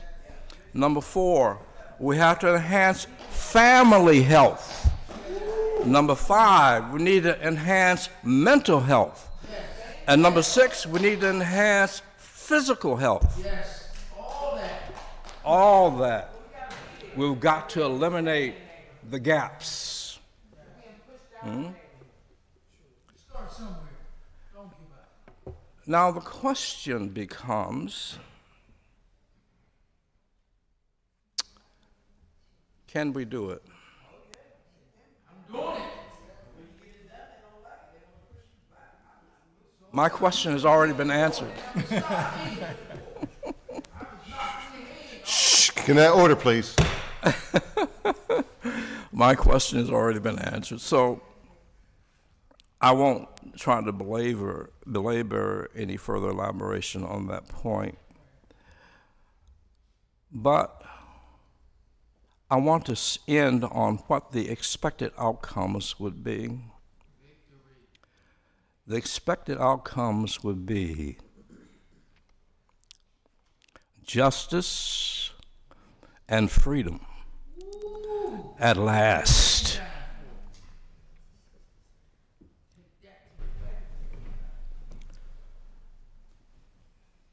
Materialization of our nation's vision, articulated 243 years ago, we hold these truths to be self-evident, that all men are created equal, that they are endowed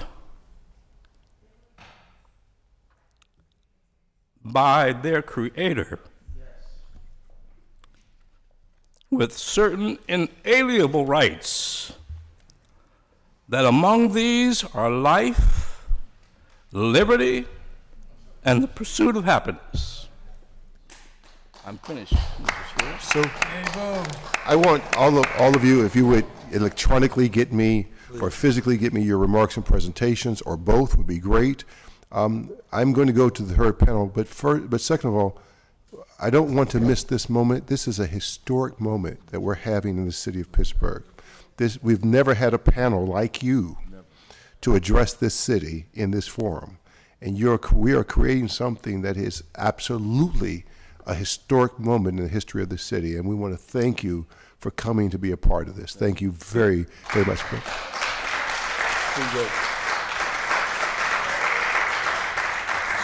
I know we have to get to a third panel. I just want to ask two quick questions to sort of try to summarize what I heard. Is it fair to say that racism as a social condition is fundamental to the health disparities faced by blacks in our city? Absolutely. That's it. My question was to try to capture everything that was mentioned in you all's presentation. Is it fair to say that racism as a social condition is fundamental to the health disparities faced by blacks in our city? Absolutely. Okay. I would also say inequities, not just the disparities, because that's a numeric difference. When we say it's fundamental to addressing the health inequities, when we deal with the health inequities piece, then we're talking about what's being just, as Dr. and fair. Okay. All right? That's key. That's important. And not on accident and unavoidable. Okay. Last, and Dr. Howe, you may want to answer, but anyone can. Is it also fair to say that race and racism are not interchangeable constructs?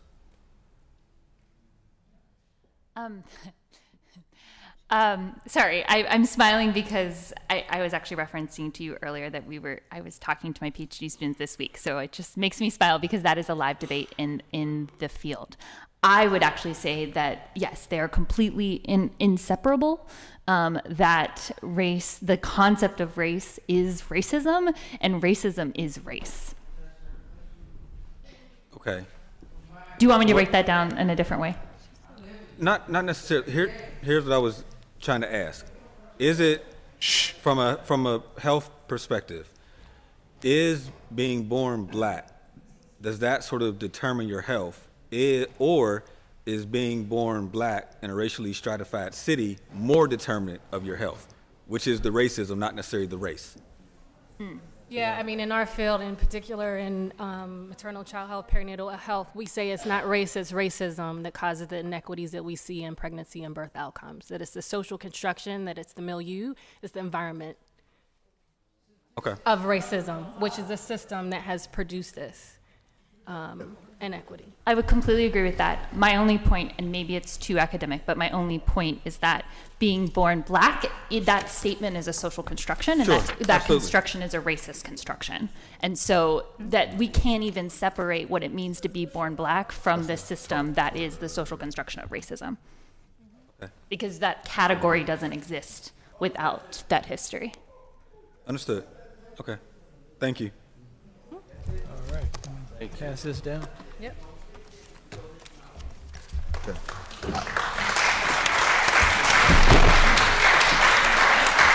So finally, we're going to have our last panel of the day. We have Richard Stewart, Jr. of the NAACP, Tim Stevens from BPEP, Jada Sherrill from Healthy Start, and Dr. Shannon Gilliam from the Homewood Children's Village. I do want to acknowledge the members of the All In coalition who are in attendance, and hopefully will play a strategic part in hosting the Leadership Policy Conference. All right, if you would come, and this will be our last panel of the evening. I'm speechless. All right, and so we're asking that each of you would give give me a few minutes to give your perspective and reaction, and then we will have council members.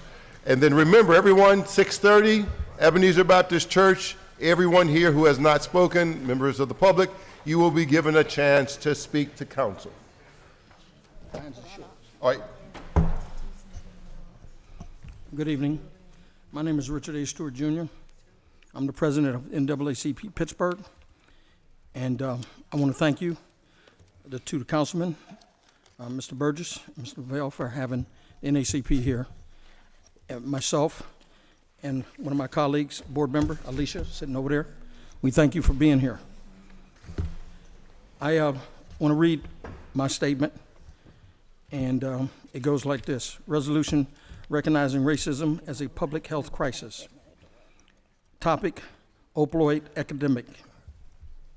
Racism is relevant as well as a health crisis when it comes to issues of opioid epidemic and distribution of Narcan in the low-income, minority, poverty-stricken communities. Why is it that Narcan is not made readily available? I want this put into legislation, if we can, a part of this going forward. Why is it readily made available in these communities as it is made in the more predominantly Caucasian communities? Are residents made aware of where and how to get this Narcan? Where is the location at these communities, such as the, back up, where is it located at in these communities, such as Hill District, Homewood, Wilkinsburg, Belsilver, and Sheridan, and many other communities? We need to get educated about that. The topic of education and racism raises the health crisis and a very serious issue that has a tremendous impact in African American families, students who may suffer from this traumatic trauma at home. And I want to also say, a lot of these students come to school, they might have seen something at the house, or they might have haven't eaten, or they might have had bad dreams, but yet still the school system put them in a precarious position, and sometimes they lock them up. That's wrong. They need to talk to them and find out what's going on. Students who may suffer from the trauma at home and or the community as a false being diagnosed with a learning disorder and being labeled and identified, which will have a greater effect on their adult life that may lead to a higher dropout rate, unemployment, and incarcerations increase. My final paragraph here: CAM is issued of trauma and its impact it has on students, learning to view more intensely so that proper support, resources, diagnosis can be administered. That is very important. We need to add that to that and let people know maybe we can stem the tide of them knowing where to go to get help instead of waiting on law enforcement to get there. That's my statement, because we've covered other issues, other areas. This is important also. Thank you. Thank you very much, Tim. Okay. Good afternoon. First of all, I want to thank you all for having this. As you said, it's a very unique, I've been in council many, many years, many times, and this is one of the most unique conversations, if not the most unique, in terms of its potential impact. So I want to congratulate Councilman Lavelle and Burgess and the other council members for supporting this effort. And I want to read into the record some things from a previous statement, and it ties into some of what we've heard today.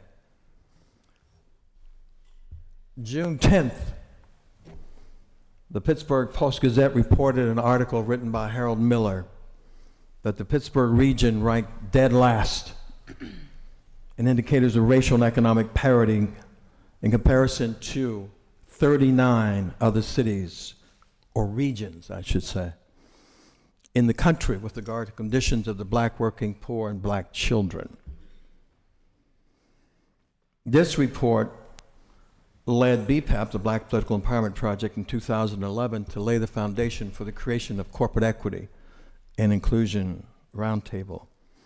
An analysis prepared in 2012 by the Three Rivers Workforce Investment Board reported that African Americans in the Pittsburgh region make less than other groups in the same sector of work. Many of us who live in the Pittsburgh region celebrate and even brag about the many #1 ratings and top 10 ratings that either the city of Pittsburgh or the region have had over the years.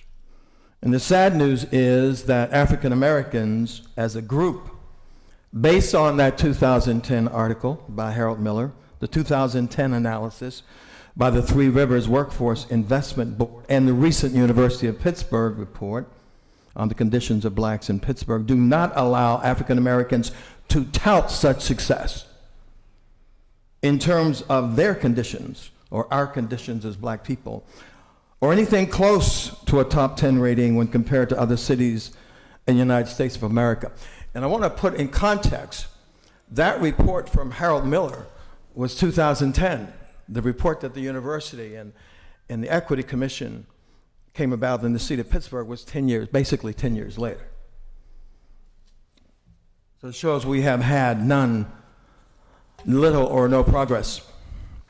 The headline written by J. Dale Shoemaker, a public source in the article of September 17th, states a very sad and troubling reality. Quote, Pittsburgh black residents feel consequences of inequality more starkly than in other cities, New City Report finds. And what many African Americans, hopefully many other Pittsburghers, found beyond disturbing are the words attributed to the woman who sat at this table today, Dr. Junior Howell, assistant professor of sociology, University of Pittsburgh, and her analysis of the Pittsburgh situation. Quote, I found this extremely disturbing, I don't know anybody else. What this means is that if black residents got up today and left and moved to the majority of any other cities in the United States, automatically by just moving, by just getting up and moving, their income would go up, their educational opportunities for their children would go up, as well as their employment. End of quote. And our statement in the October 21st news conference from BPAP and the Coalition Against Violence and Corporate Equity was, what an indictment on the city of Pittsburgh and the leadership of our companies, our corporations, our universities, our colleges, our nonprofits. All of us are at fault. None of us have done enough, including the community activists. Such a stark reality is certainly not an advertisement for blacks who are looking throughout the nation for employment to seriously consider the employment of themselves and others in Pittsburgh, nor for whites or other races and ethnicities who wish to work in environments where the employment, retaining, training, and promotion of African Americans are seen and embraced as top priorities. The headline of the October 9th through 15th edition of the New Pittsburgh Courier,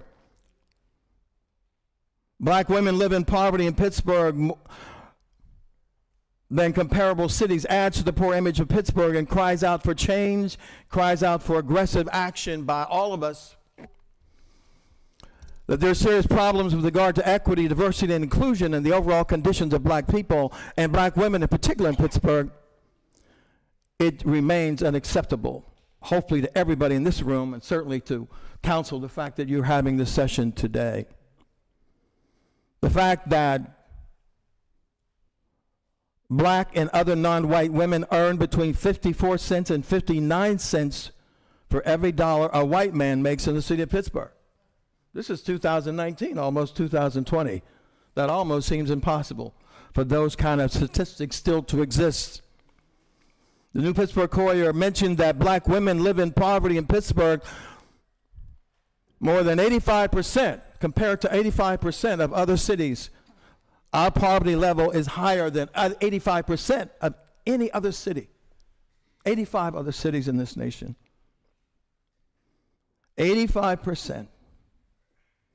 The article goes on to mention that while whites tend to find employment across high to low income employment sectors, blacks are more segregated, with fewer in the high income positions such as attorney, engineer, and mathematician. So even at the higher levels of people who do get educated, the racism still continues, not just for poor blacks, but across the board. Another moment or troubling statistic identified in this report was that the maternal mortality rate among black mothers in Pittsburgh was worse than a vast majority of comparable cities, and that the rate of infant mortality for black babies is more than 6 times higher than it is for white babies. And we live in a city that we brag about, and a region that we brag about, that has all these wonderful health facilities. How could that be? Black communities are within minutes from great hospitals. I thought about this for years, like, how can that be? If we don't fix this stuff this time, like I said, this other report goes back 9 years, so we obviously haven't done much. And for this embarrassment, that's what it is for this city and this region. It's an embarrassment. We can either take the embarrassment as an incentive to do, or we can just say, well, it's so deep, we won't do a thing. And I'm sure that's not what we're here for today. And this one I found disturbing. We applaud Mayor Peduto in boldly stating in his September 17th press conference that, quote, we have rates within the black community that are third world when it comes to infant mortality. And there shouldn't be anyone in the city of Pittsburgh that can accept that fact and not be asking, what am I doing? What is my company doing? What is my organization doing?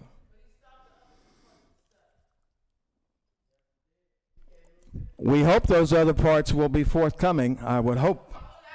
Now, over the years, I would hope they're forthcoming, because they need to be. Over the years, many African Americans, when we frequently hear the words, I want you to hear this, describing Pittsburgh as a most livable city, quote unquote, most black people, or a good number of black people, can't help but ask the question, for whom is it most livable? As I was leaving our BPAP headquarters on the Sunday I was working on this press conference statement of October 21st, I couldn't help but notice the relatively new garbage can located in front of our office at Wiley and Kirkpatrick. On the can were these words, Pittsburgh, a most livable city. And what all of us want to know, and what all of us want within the black community of Pittsburgh and our organizations and our community partners, is that the words on a garbage can can actually mean something to all of Pittsburgh, including black Pittsburgh. That's what we must do.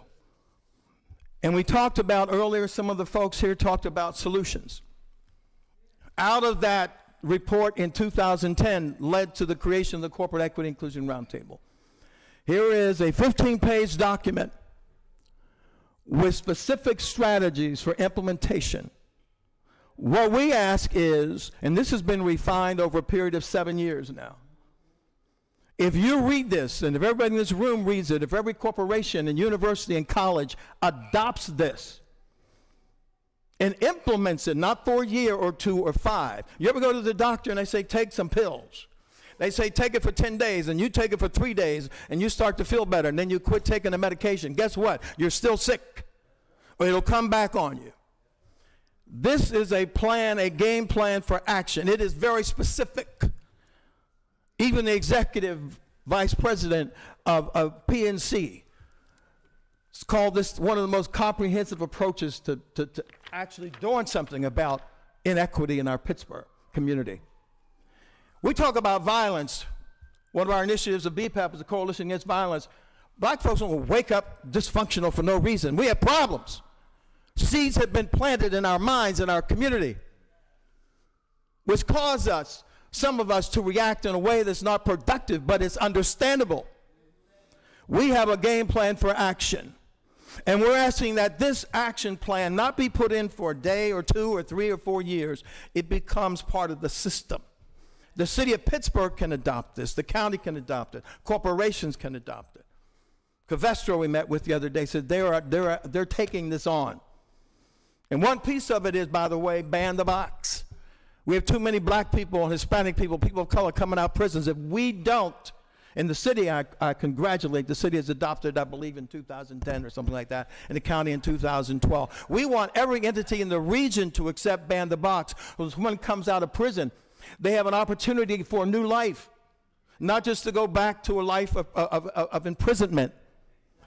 So you as political leaders can encourage the corporate community and the university community and the nonprofit community to accept that concept as well as the game plan in this document.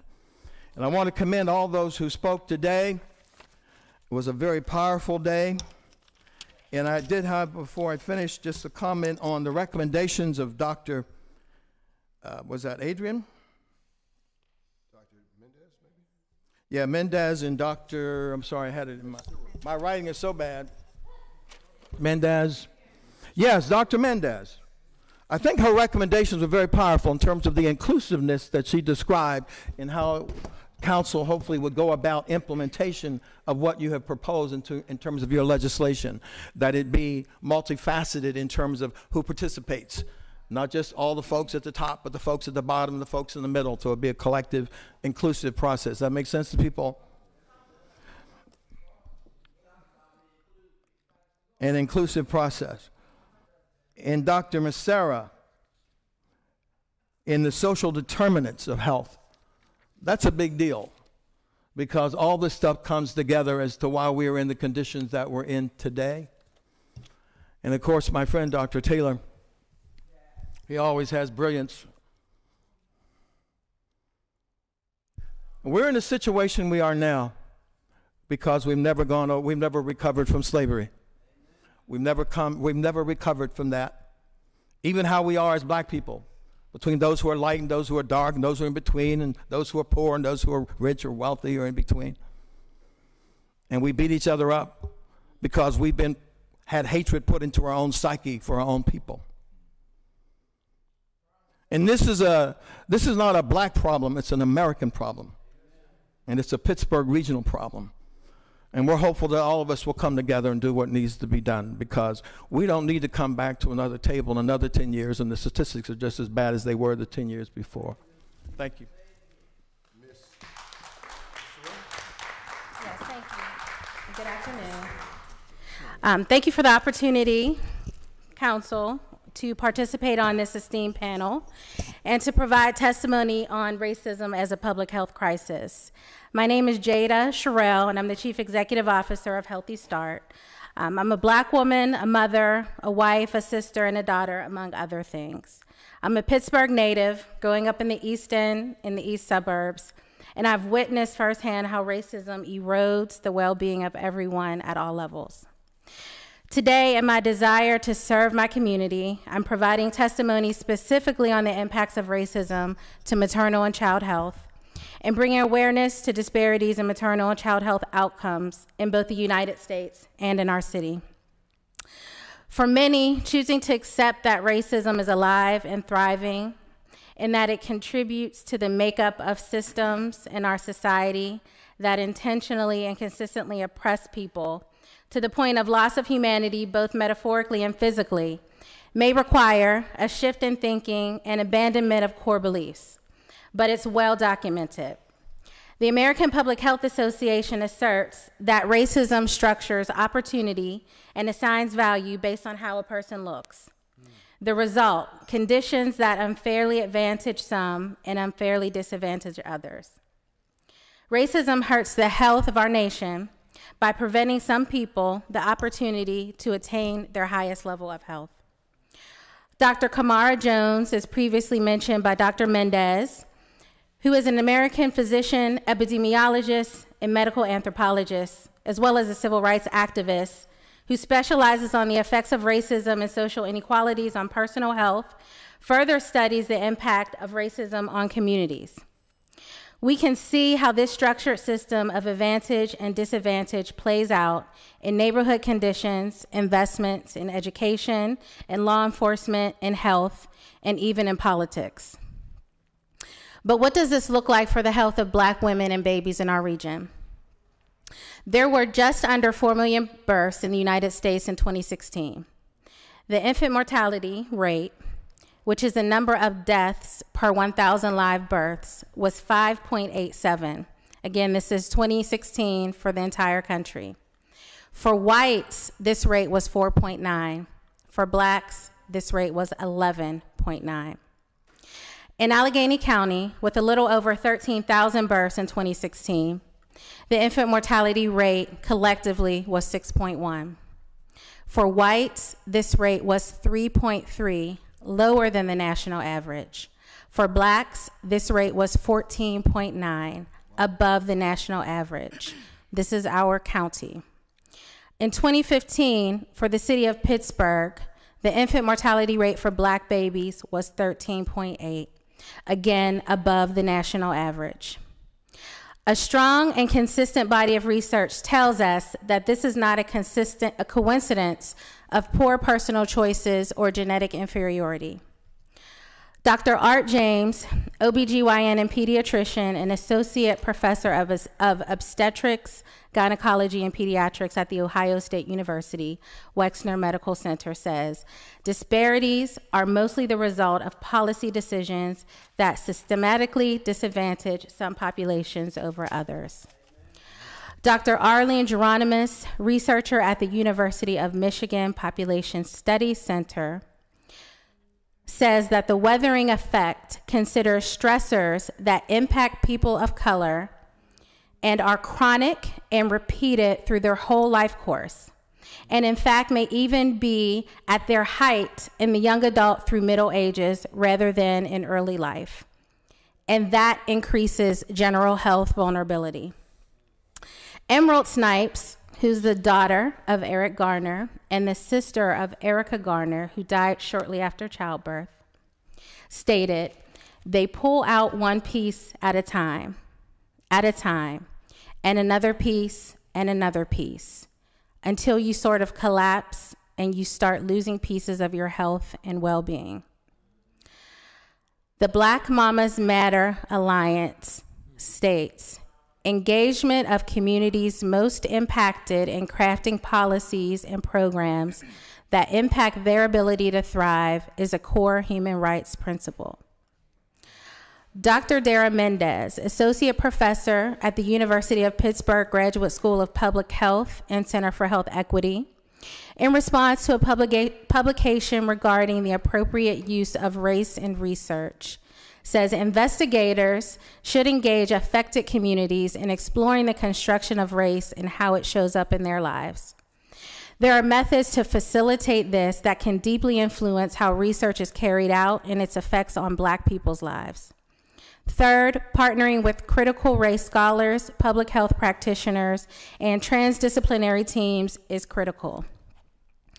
Dr. Troya Creer-Perry, founder and president of the National Birth Equity Collaborative and member of the Black Mamas Matter Alliance, states, cultural transformation depends on the capacity for providers and systems to listen, understand, and respond to community voices.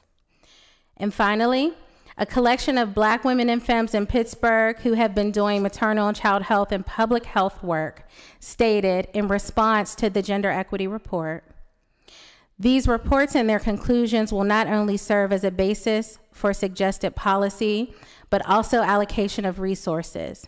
When as a collective of Black women and femmes, we have been leading this work in many cases without financial resources, institutional support, and platforms to recognize our thought leadership.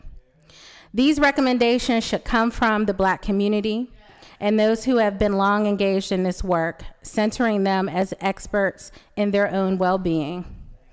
Dr. Abby Thapahunda, Alice Davis, Demia Horsley, Danae Wilson, Dara Mendez, Felicia Savage Friedman, Irene Gathru, Jada Sherrill, Jessica Ruffin, Latasha Mays, Lovey Jewel Jackson Foster, Maxine Wright Waters, Ngazi D. Tibbs, Rochelle Jackson, Sharon McDaniel, Shamira Williams, Sueño Viveros, Tiffany Gary Webb, and Wendy Guy.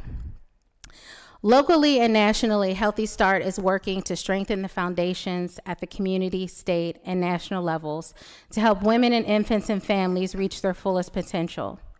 We believe that racism is a significant contributor to these disparities in outcomes. We believe that solutions lie in the communities, and investments should reflect this. Throughout Pittsburgh and Allegheny County, Healthy Start serves over 1,000 women and babies annually in hopes of mitigating some of the crippling impacts of racism on their lives.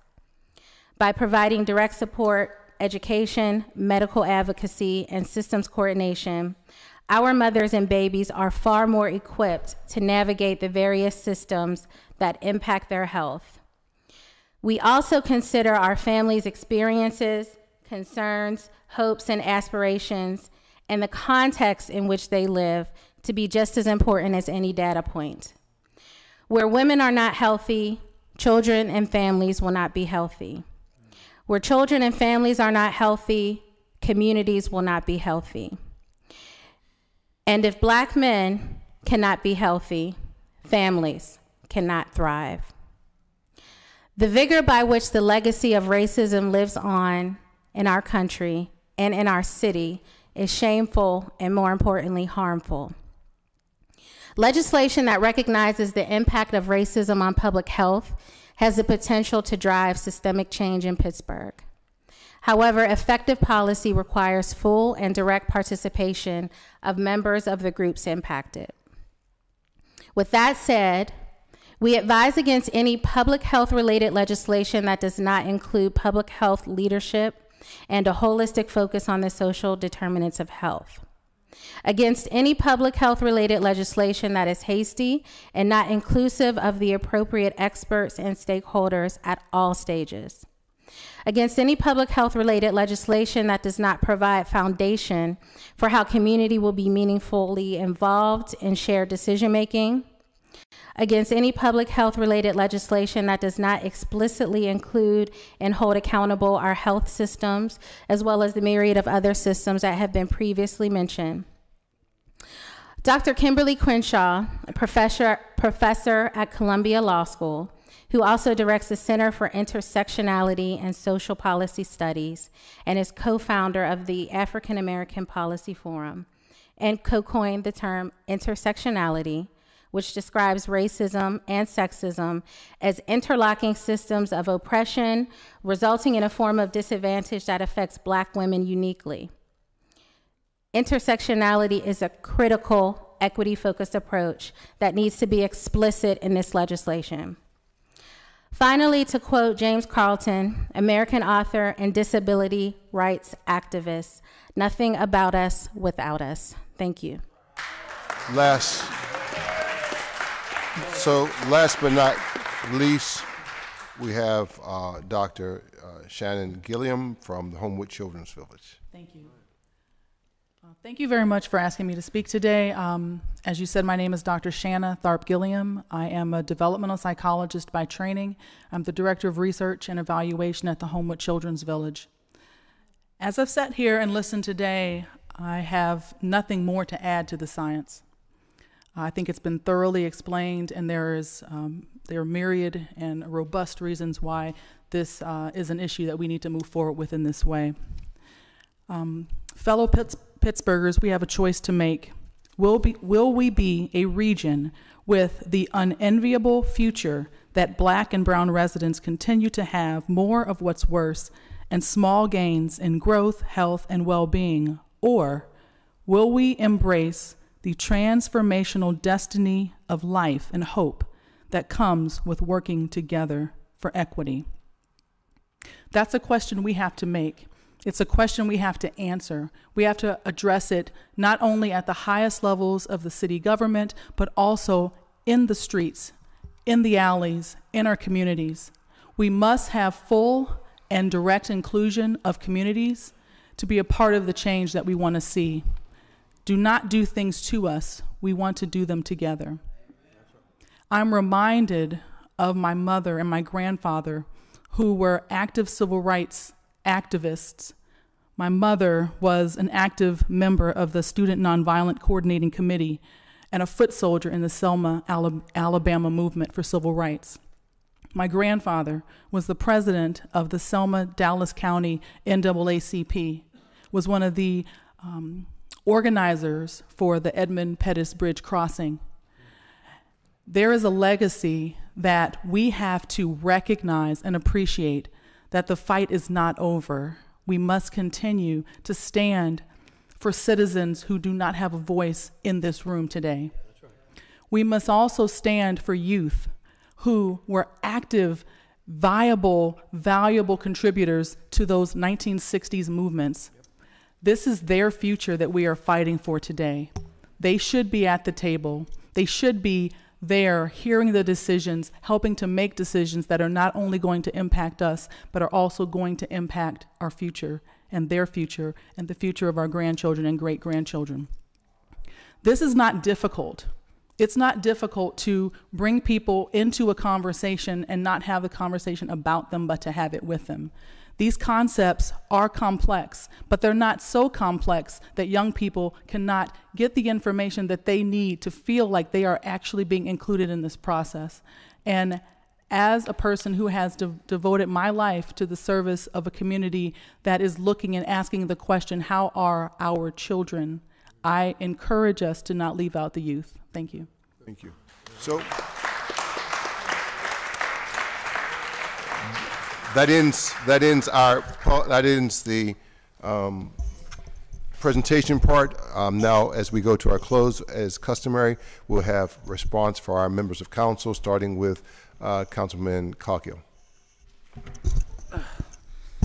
Well, that's a lot to digest. I'll tell you what this, I want to thank all the esteemed people who were on the panels. I came here to listen today more than anything, and I learned a lot. A lot of figures that are really disturbing, actually, to me. And I'll say this, it breaks my heart that, the city of Pittsburgh is below average when it comes to racial discrimination. It really breaks my heart. And maybe it's because I'm a white kid that grew up in Beachview, very, very much poverty-stricken. We didn't have a family car. We didn't have a house. We struggled. And I think my upbringing, and I'll credit my mother, there was no room for racism. We don't have a racist bone in our body, at least in my family. And I'm not so naive to think that's the case amongst the other neighbors, of course. But by the time I got to high school, I'm a big believer in segregation. We were thrown together with the Hill District and Hazelwood and Beachview and Brookline. And, it was, is that for you? I'm sorry. And it was a really great experience for me. I played on the football team. I fought beside the kids from the Hill District, and they had my back and we had their back. And, I was proud to fight with them. And when we talk about, work development, I often wonder, and I talked to Councilman Lavelle about this on occasion, people that I went to school with who were great leaders, whether it be on that field or in the school, and why they're not working in our local building trades, or why I don't see them as police officers on the street. So I don't claim to know, the answers to all these difficult questions, but I do know this. I worked with Reverend Burgess in his neighborhood. I see the fight that he gives for equality in his neighborhood, and the people who get behind him, and the effort he puts in. Same with Councilman Lavelle. I'm really excited about the Lower Hill development, and in talking to Councilman Lavelle, I know his priority is, number one, that development goes up the hill, throughout the hill, so everybody, takes advantage of the great, I think, development that's going to go on there. So what I will tell you today is this white councilman from the South Hills is in full support of Councilman Burgess and Mr. Lavelle, and you all here today. And you can count on me, to have your back, as my brothers and sisters from the Hill always had mine. Thank you. Councilman Deb Gross. Thank you, sir. And I wanted to reemphasize to thank all of the members who came out, or all the participants who came out to testify and share your knowledge with us and with the public. And also to the members of the audience who came out to spend their day learning and supporting the work on this issue. And of course, to the council members who introduced the legislation, Councilman Lavelle and Councilman Burgess. So I want to acknowledge a few of the things that I heard that I think we as a body have heard the call to action to take action, right? And so we're looking for those actionable things. And what I heard repeated over and over was not just the emphasis to focus on the intersections, right, the intersectionality, forgive me, so that we know through the Femisphere Project and through other testimony and so many panels that it's gender and class and classes, gender, race, and class, really that intersect so strongly. And we saw that dramatically in the presentations. But also that the numbers really tell us that it's poverty and wealth disparity and wealth inequity that's really shaping so much of the outcomes that we're seeing. That's what I heard panel after panel, right? And I think that is the place we Please have be respectful. the capacity to take action. And so we've been looking through the work, again, as the council members Lavelle and Burgess have emphasized, on wage disparities, on affordable housing, and look to where we can apply investment to counteract historic disinvestment.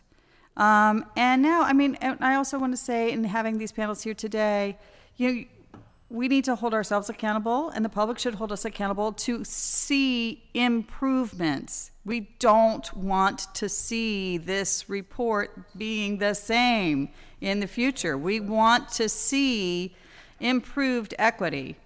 It is better for everyone in the city. So that, and I want to acknowledge also that we heard the very overwhelming number of 45% of African American children live in poverty in the city of Pittsburgh. Right? And at least in this report, now we have it for just the city numbers. That's not the metro, that's not the county, that's not some other municipality. This is us. And we need to do better. We need to do better. So that is, let us change what we're doing, right? So we can get different outcomes. And I want to acknowledge also that we heard that childcare is one of the places that is a cost burden on so many families, African American families in the city of Pittsburgh. So we shall commit to work on those issues. Thank you for all your work. Thank you, Mr. Lavelle. Excuse me. Thank you. I'll be very brief.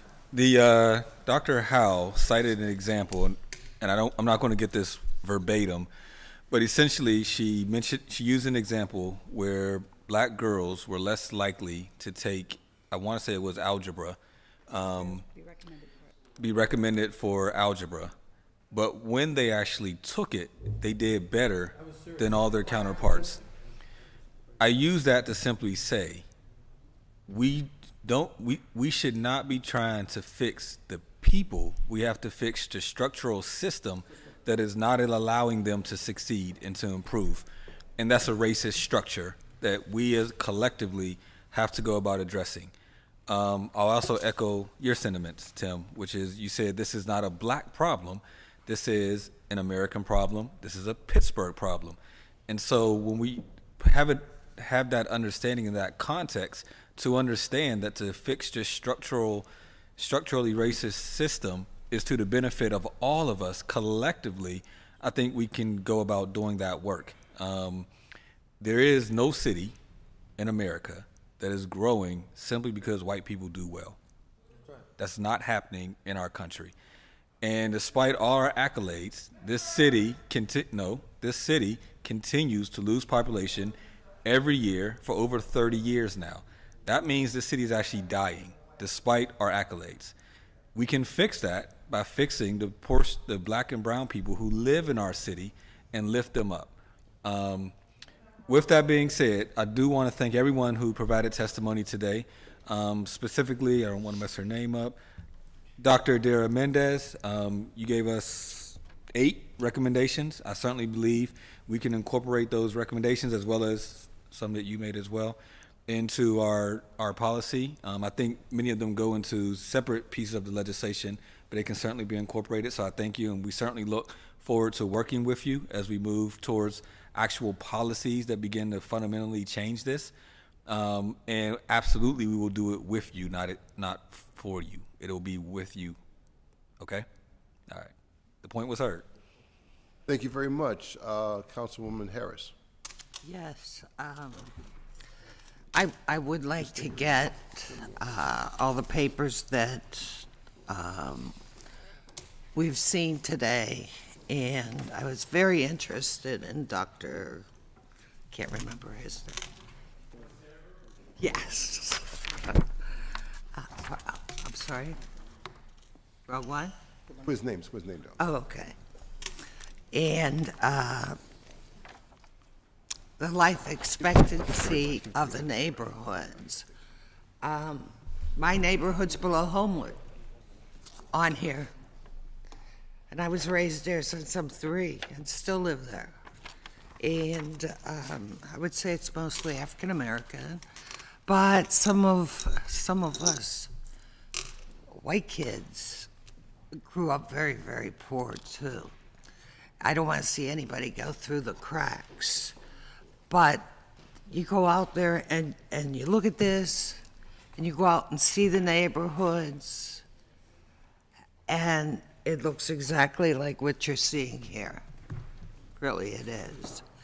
And it's time to start doing in those neighborhoods. I mean, we get the CDBG dollars. You can't use CDBG dollars in CDBG neighborhoods and just use the other money in regular neighborhoods. That's supposed to be extra for the poor neighborhoods to get things done. I do know that. That's correct.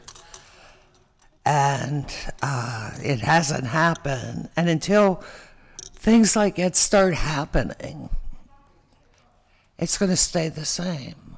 And it's not right.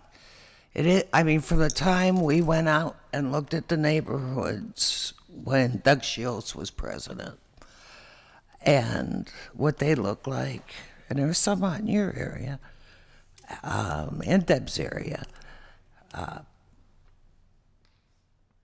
I still haven't seen much difference in those neighborhoods. I see more going on in the rich and less still going on in the poor.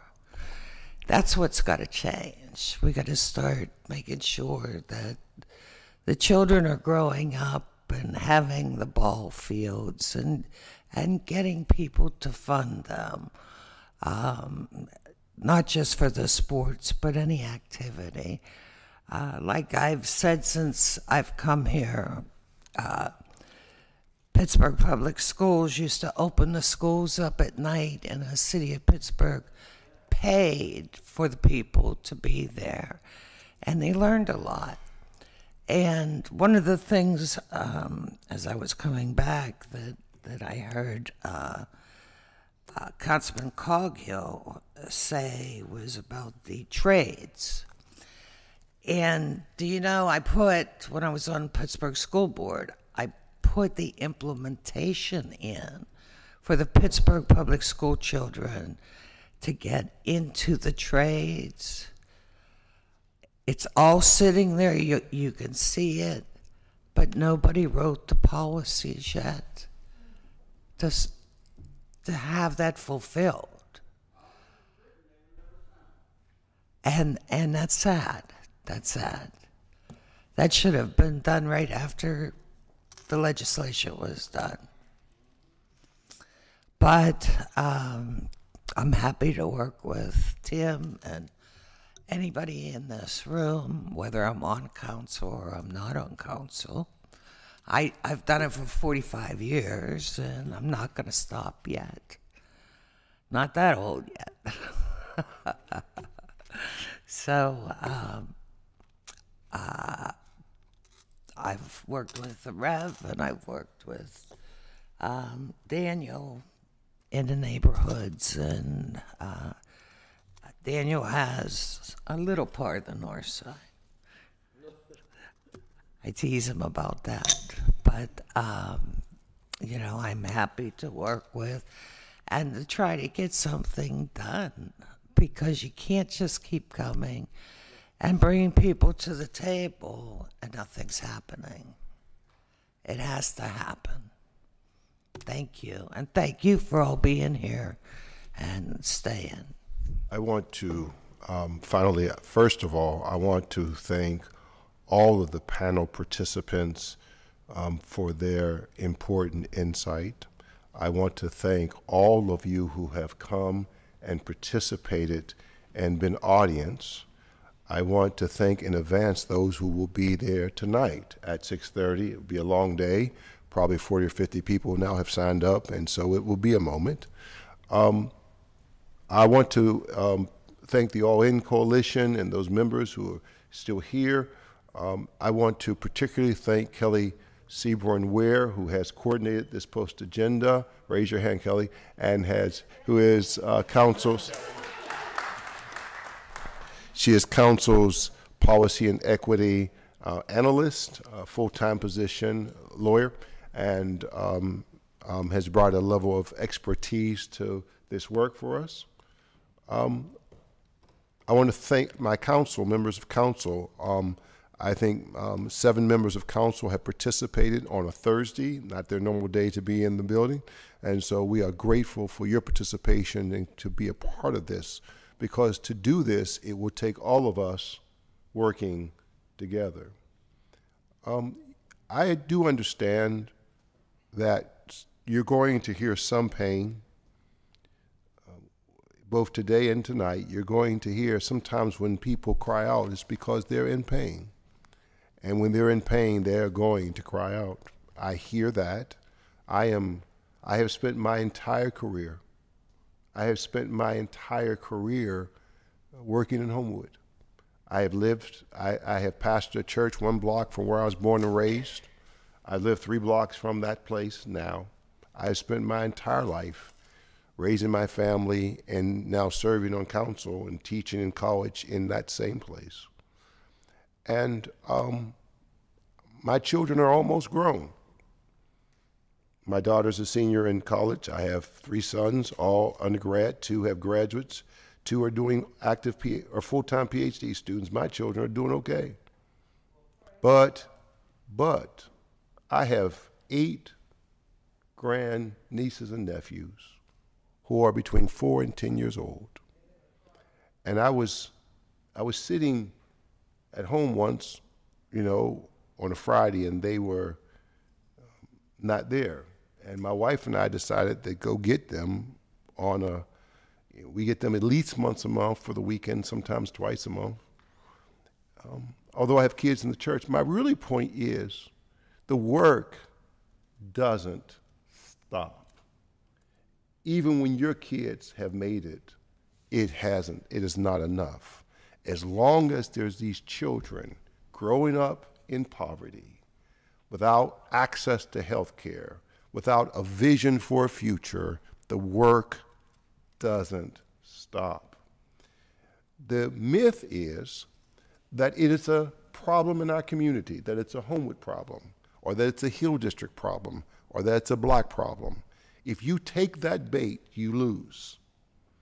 If you take that bait, you lose. This is not a Homewood problem. This is not a Black people's problem. This is a city problem, and this is an American problem. And it will take all of us, every community, government, nonprofits, corporations, coming together and working together. Now, all of us have different lanes. There are those of us who do direct services, and I've done that work. I'm old, so some of you are old enough to remember, but I've done that work, right? I was the director of education at the county jail. I ran exit pieces. I've done that. I've run social services. I've done that part, right? Some of that work is important. Then there are community-based organizations. I also ran a nonprofit for a while, and I've done that work too. That's important, right? Building communities, doing individual work, that's right. Got to do that. But there's a third level that has to be addressed, which is the council's responsibility, and that is the structural policy. You can help people individually every day. We've been doing that, right, brother? We've been doing that. You can help build community groups. You can do that. But unless you set up policies that change the structure of our system, nothing will change. And that is what I'm at this table to do, right? To change the structure so that when I'm asleep every day, homework gets better. When I'm gone, homework gets better.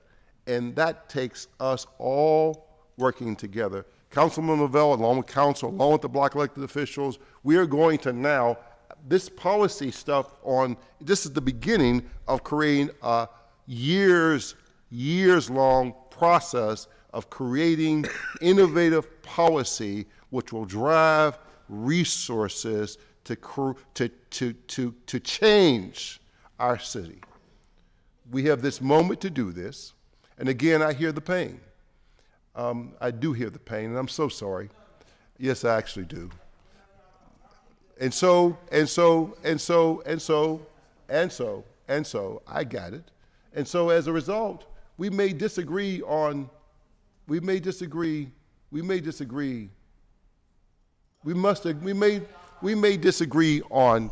process, but now